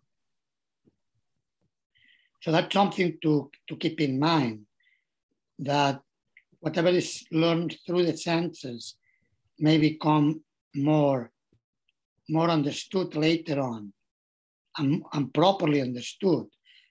For instance, if we look at physics, nowadays some scientists are discussing quantum physics, which is a much more sophisticated approach to understanding the nature of the physical world. And it is much more consistent with the Vedic explanation, which is highly esoterical. So that's something to keep in mind. So we don't have a problem to look at the two, and if there are discrepancies, also maybe explain with some other part of the Vedic teachings as well. Sometimes we find an explanation, but then later on we find other arguments or other shastras which elaborate more on a particular topic. Something to keep in mind is that according to Srila Jiva Goswami, the amount of original text from the Vedas we have available at the moment equals only 20% or so. So, of course, we do have Srimad Bhagavatam, which is enough to explain the absolute truth. But there may be more detailed explanation in other texts which are not available anymore. For example, in supplementary Vedic sources, such as, or Vedic sciences, such as Ayurveda, science that studies medicine and how to live a more healthy life.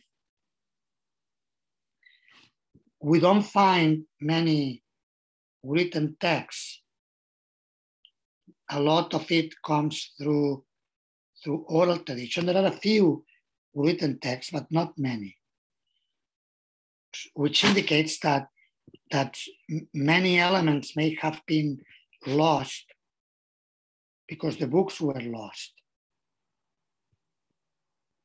And therefore we may be lacking certain particular details or expanded information on specific topics given on those texts which were lost. Does this answer the question?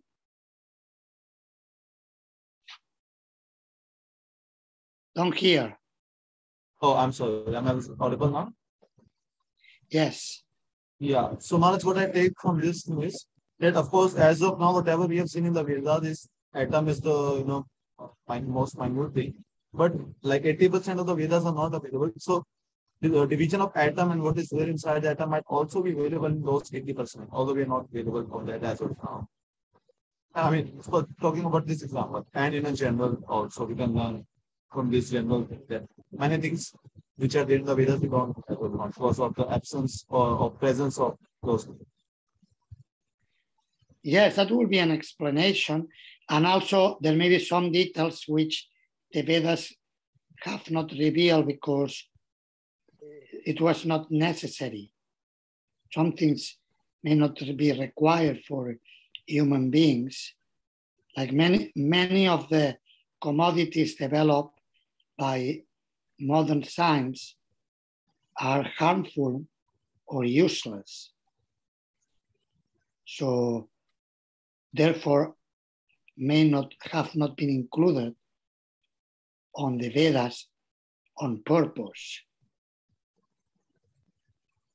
Got it, Maharaj. And Maharaj, just one more thing I wanted to ask that I mean, where are those original Vedic texts available? Those 20% that we referred to, or those in the original form, are they available anywhere? Yeah, I mean, the tradition was that the books were copied by hand.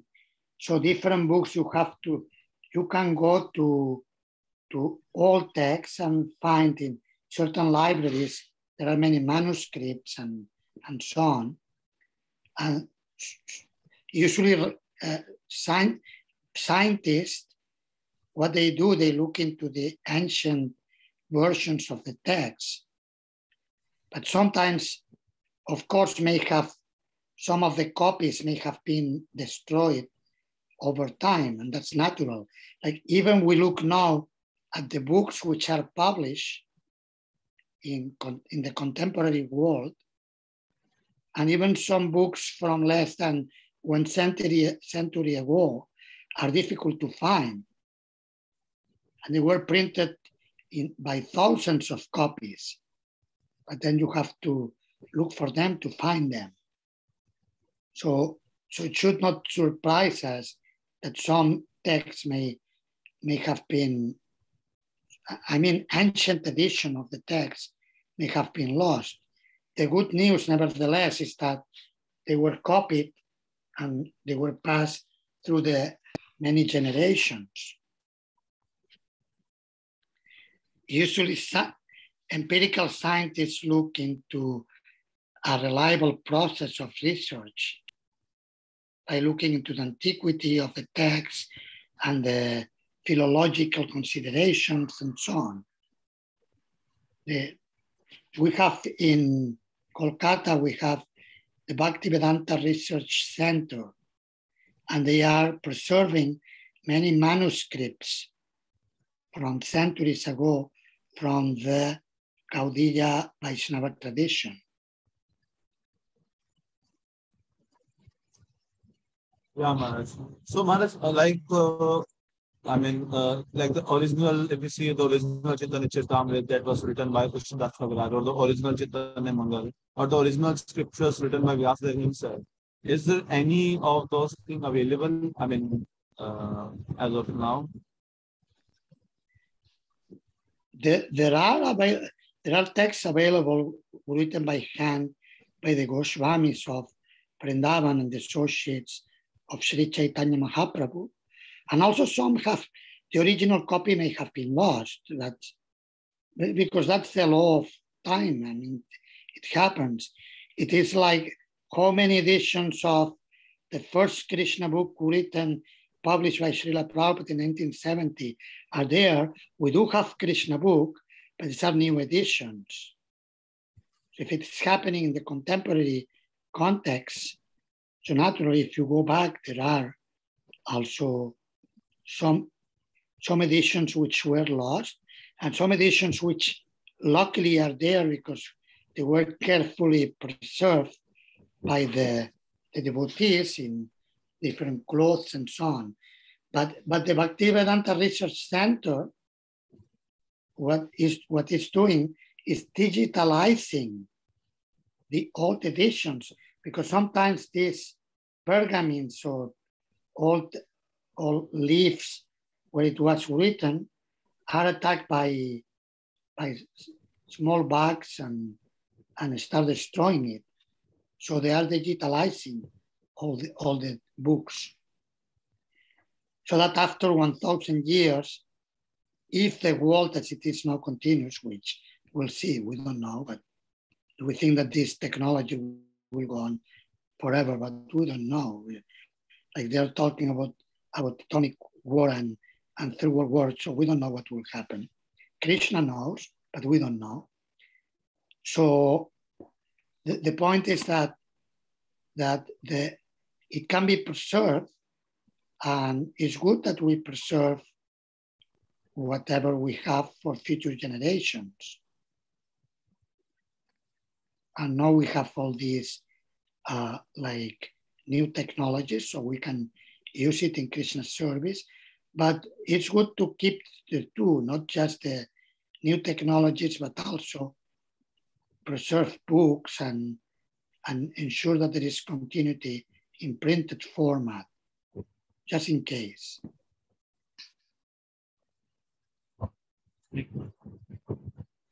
Okay, let's continue with the next defect.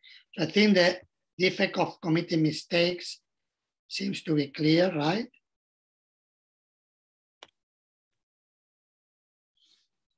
This is the second defect. If anyone likes to read.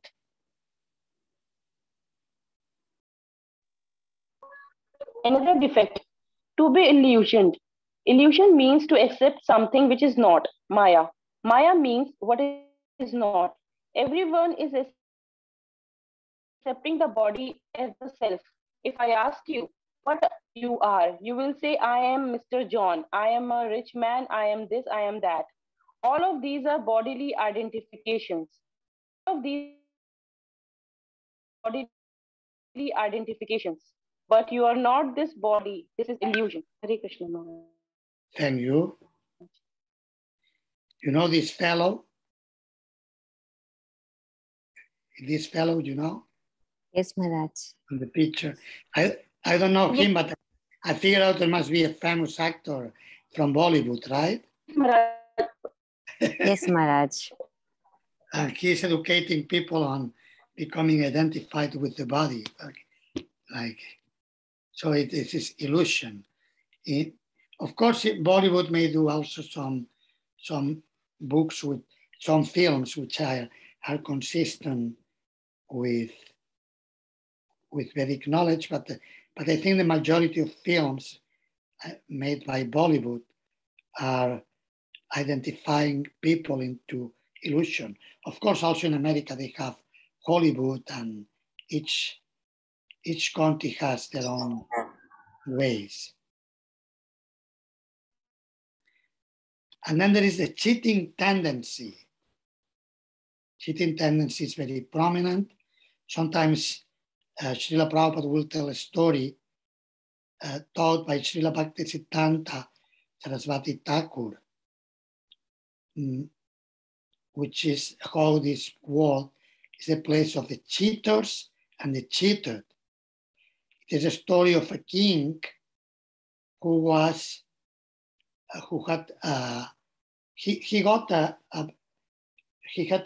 a precious object. Sometimes it is described as a jewel. Sometimes it is described as a very delicious special fruit. Whatever it was, a mango, special mango type. He got it. So he gave it as a present to the queen. The queen had the mango and she gave it as a present. She had an affair, illicit affair, with one secretary at the palace. So he gave the mango to the special mango to his lover. This secretary of the palace had also, besides having an affair with the queen, had an affair with another female secretary at the palace. So he gave her as a present the special mango.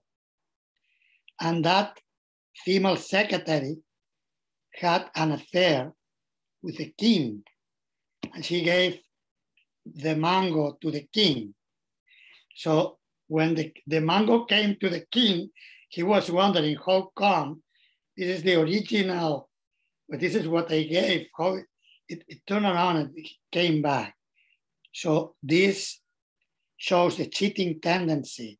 And Srila Bhakti Siddhanta Saraswati Thakur will explain this to illustrate this tendency, which is very much there in the material world.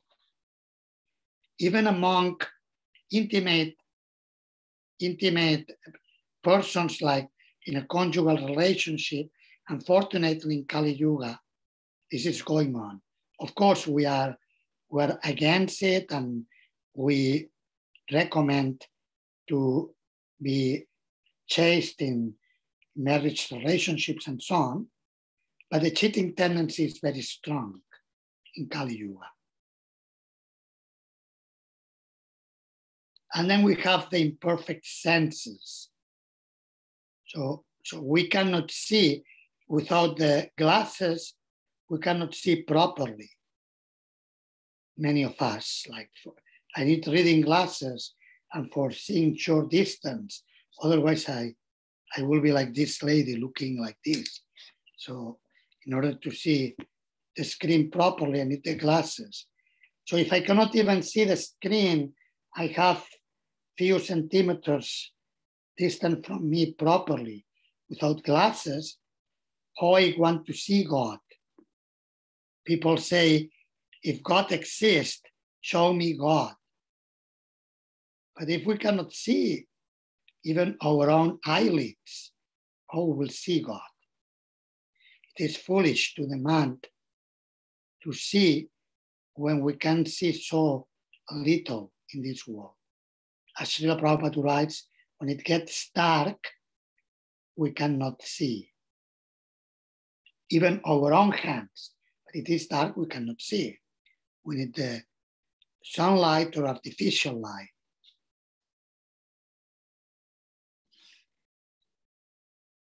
Any questions or comments in this regard? This is in regard to the 4 defects.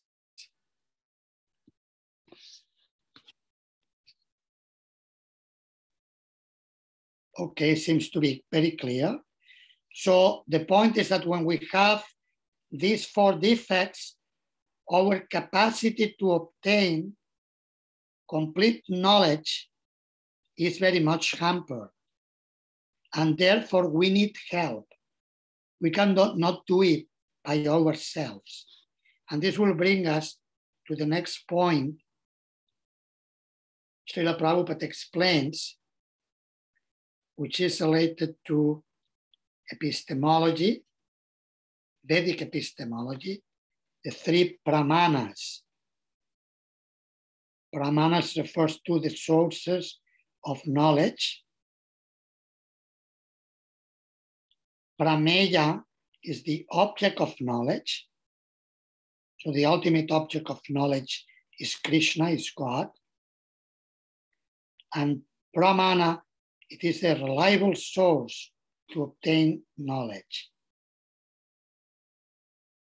And although there is a long list of up to 10 different pramanas or sources of knowledge, the 3 you have on the screen, which Srila Prabhupada describes in the introduction of Sri Ishopanishad, are the main ones.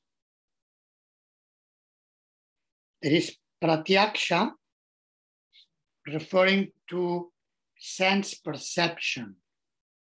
So we acquire knowledge through sense perception, through seeing, tasting.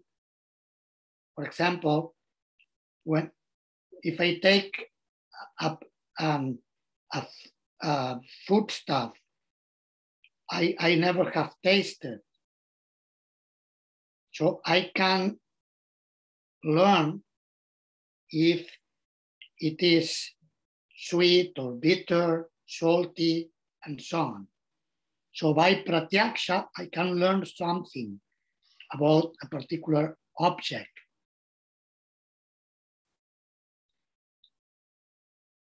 And in modern science, this can be compared to what it is called empiricism. Modern science is very much based on empiric experiences. So pratyaksha implies perception of the senses. Of course, we could say, since the senses are imperfect, therefore our perception may be subject to limitations. For instance, we have only certain frequency we're able to hear. There are some very high sounds which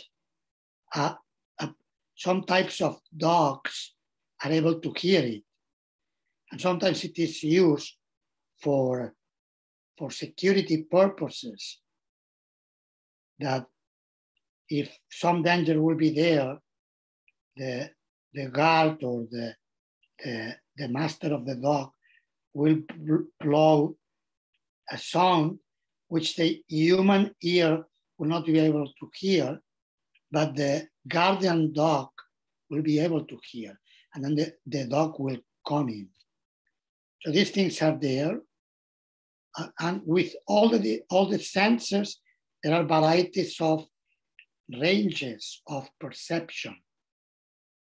So this illustrates the limitations of empiric perception, pratyaksha, what it is called, direct perception in this world. Another source of knowledge is what it is called anumana, which basically indicates the process of investigation, formulating hypotheses. This process many times, especially in modern times, it is very much linked to the previous one. Induction and deduction. With the mind and the intellect, we come to conclusions. For example, a classical example in philosophy, it is used very much in logic, that if we see smoke coming from a mountain, we conclude there is fire in the mountain.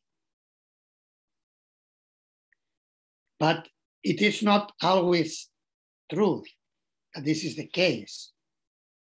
Or we may not understand whether the fire is controlled or uncontrolled. So there are limitations of what it is called in modern scientific terms, rationalism, to try to understand the truth through rational analysis.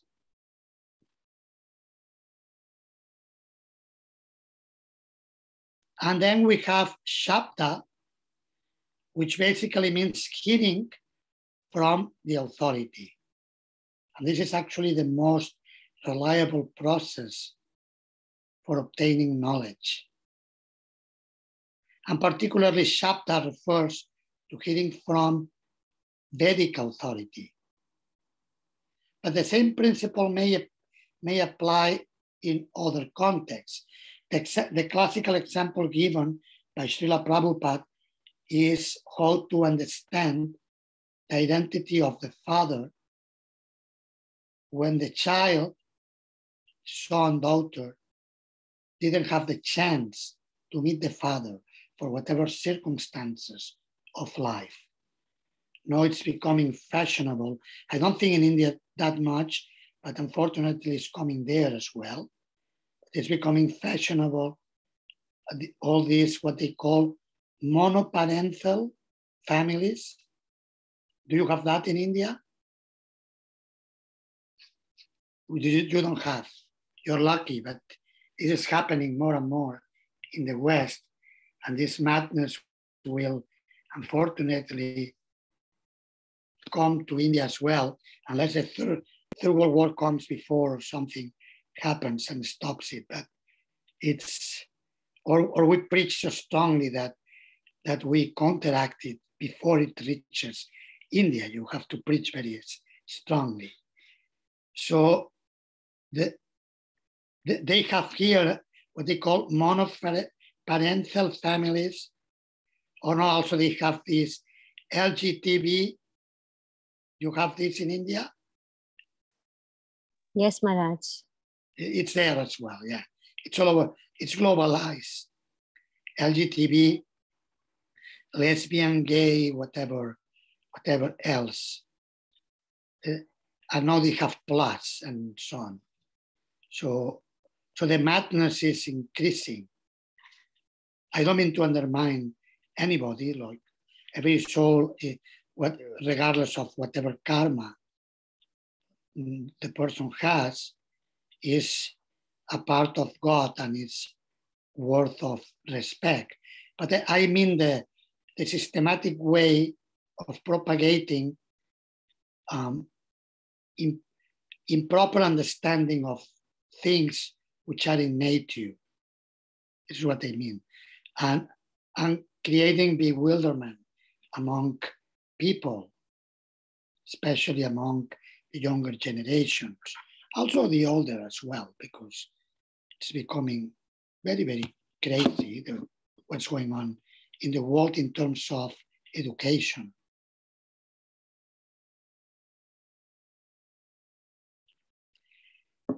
But the point is that if a person wants to know the identity of the father, the natural authority is the mother, isn't it? Of course, somebody could argue, yeah, but nowadays you have this DNA test. So you can find out through empirical research who is the father. What will you answer if somebody will come up with this argument in your preaching? You are using the metaphor given by Srila Prabhupada in the introduction of the Upanishad, and this fellow comes and tells you the argument I just mentioned. What will you answer? In this case, we can say that if a person don't know his father, and now he has to go through all the world population and of male population, and then find out who is the father actually. So it is a very cumbersome process. Like there was a devotee did the calculation. It took around so many 100 years or something like that to if each DNA test consists of so many minutes, then it will take so many hundreds and thousands of years to come to be able to rectify his father from the whole world's population. So yeah, so it is not a very intelligent approach in a manner. Yes, good, very good point. Yes, so in other words, the mother will have to point out who should be tested if we want to verify it with empirical research. Sometimes there are, I don't know if it happens in India, here in the West, sometimes the famous people like actors or people who are very wealthy, they have illicit children. And then when they get old, the grown-up children who become adults, because they want money from their father, they put a complaint in court and they say, such and such singer is my father. I want part of the inheritance. It is legitimate for me because he's my legitimate father. I mean, even if it was irreligious, but biologically, he's my father, so I want money for it. Does this happen in India sometimes? Yes, Some court cases? Yes, like yes, Maharaj. In political leaders, I have heard few cases like that. So like that, and the process, the mother is the one who reveals who is the father. Otherwise, how the child can know where to put the complaint? Of course, some people may invent something, but if it is just invented without any witness from the mother's side, it will become very difficult for them to win the court case. Gaurav Prabhu, you had your hand raised before. You may want to ask a question on this matter. Yes, Maharaj, I just want to ask the topic that he was discussing, like Shabd Praman. So we can understand like Shabd Praman is the most verified approach or the most authentic approach or reliable approach. It is all right. But also in case of Shabd Praman also, just like whenever a decision has to be made on any topic, it is like any topic we see like some decisions are to be made. We see like from Shabd Praman or from Vedas only, there are some points, some parts which are supporting the fact. There are also some points that are against the fact. And these things happens, like any social issue or anything like that. So isn't that also a deficiency of Saptaman, that it can't give a direct solution or very clear-cut result of many things? Not, I'm not talking of the basic things. Obviously, basic philosophical things are in a way same, but also there are many things in which both sides are there. So in these cases, we generally see like whatever the authorities recommending, whatever the GBC has decided, we generally go with that. So, but there is somewhat of, I feel, not a very clear-cut solution to this. Just trying to, I think, yeah. Yes, ma'am. Yes, I'm not sure if I properly understood your question, but I'll answer and then you tell me if there is something that needs to be clarified or I didn't get from the question. Regarding, like, for example, in the Vedas, there may be certain type of information, that details which may not be there. Like, for example, in Padma Purana, there is a division of 8,400,000 species of life in the universe, from which 400,000 are human, which in my understanding from what you read, this includes higher beings like demigods and like that. So details may not be given, like a full list of all the 400,000 species of life. But the details may not be given because are not necessary for the purpose of the Vedas. The purpose of the Vedas is to reveal Krishna. Vedaischa Vairahameva Vedya, to reveal who is God and that we should surrender unto him. And therefore, no further detail is given. But then if further detail is wanted, okay, pratyaksha can be a way of going more into detail, although we should acknowledge that there will be also limitations there. Because how far we can go in discovering varieties of species and naming them. We can do, but then there may be changes. We may not be so clear how to match this with the original affirmations of the Vedas. So the point is that whatever we find in the Vedas is there because it is useful for advancing human society to the goal of life. Whereas for other details, we may not need that this is directly explained unless we could say tangentially may have been spoken.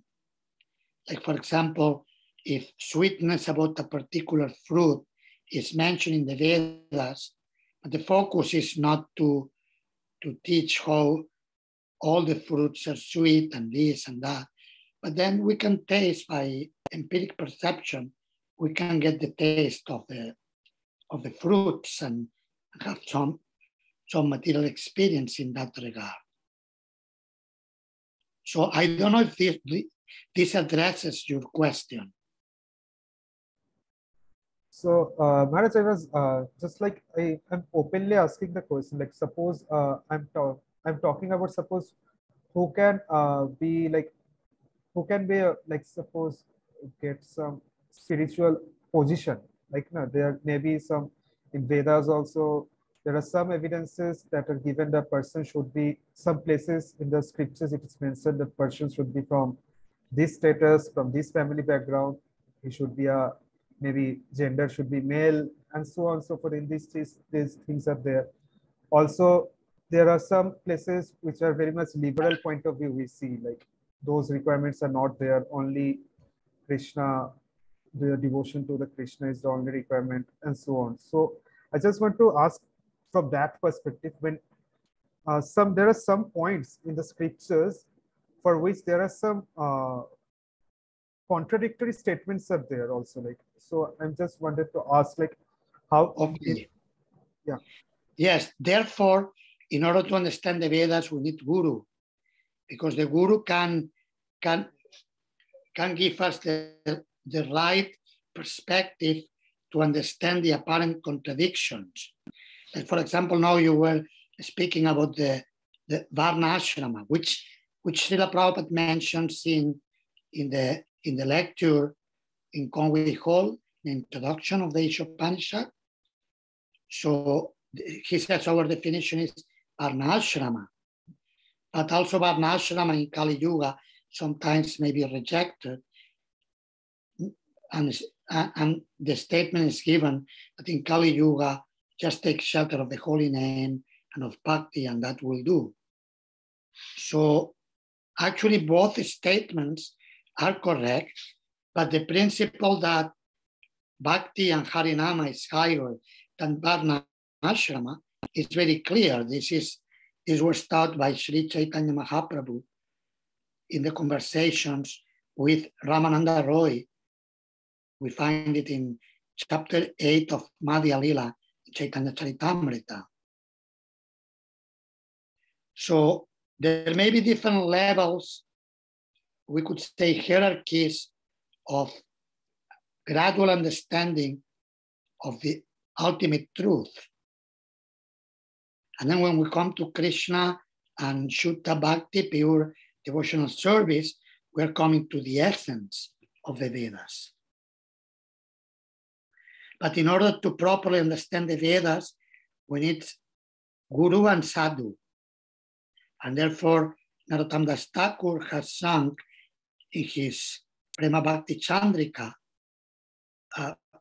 Guru Shastra Sadhu Bhakya, or Sadhu Shastra Guru Bhakya, Chittate Koriya Aikya.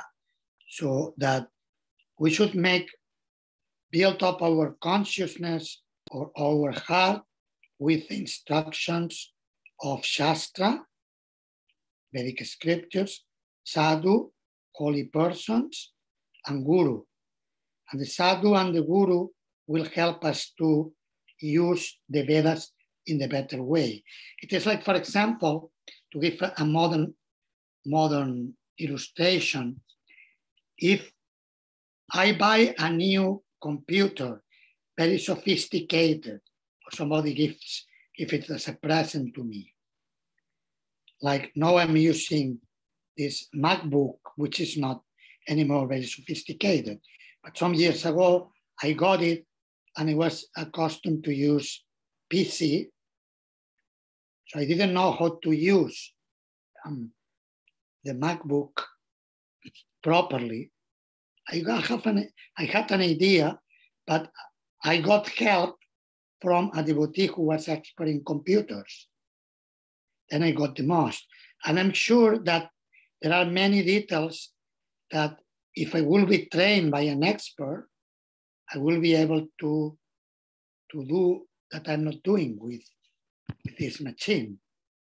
Of course, I'm using it as I need it, and if I don't need more, so I don't have to worry. But if I will want to use it for more things than I'm using it now,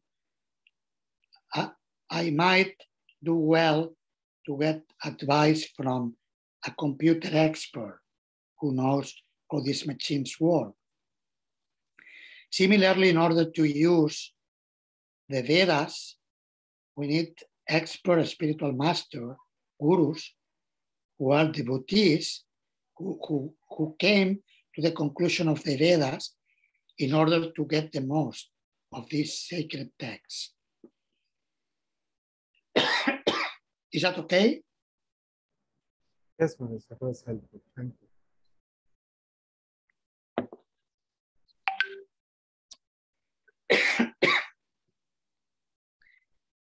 Any other questions regarding today's topic, which was an overview and particularly contextualizing the Ishopanishad within the Vedas? something important we didn't mention, which is there in Srila Prabhupada's commentaries, is that the Sri Upanishad is associated with one of the 4 Vedas. Who remembers, who have read which one of the 4? Rig, Sama, Yajur, or Atharva?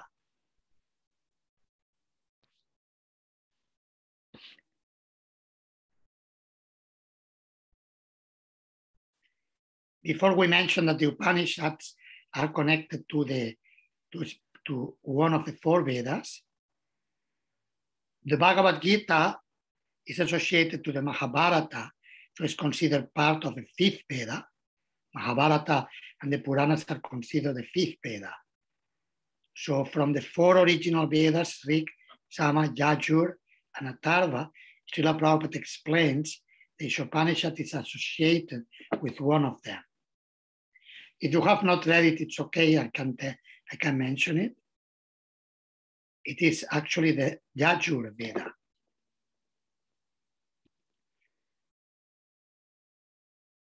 I will write it on the chat.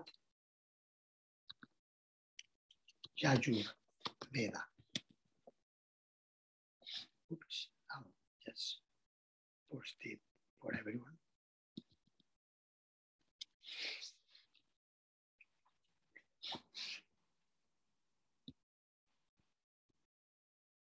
So tomorrow, because the time is almost 2 hours, it's only 4 minutes left. So we will do the reading of all the verses from the Upanishad in the beginning of tomorrow's section, and then we will move onto the invocation. So you can prepare for tomorrow. If you didn't read the introduction, please do so, and read also the invocation. And tomorrow we will explore the teachings of the invocation. Any final questions or comments for today?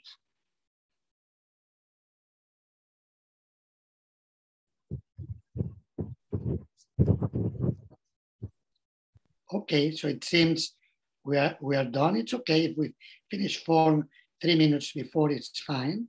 So tomorrow we meet at 7 p.m. Indian time, sharp, by Krishna's grace. Thank you very much. Hare Krishna, all glories to Srila Prabhupada.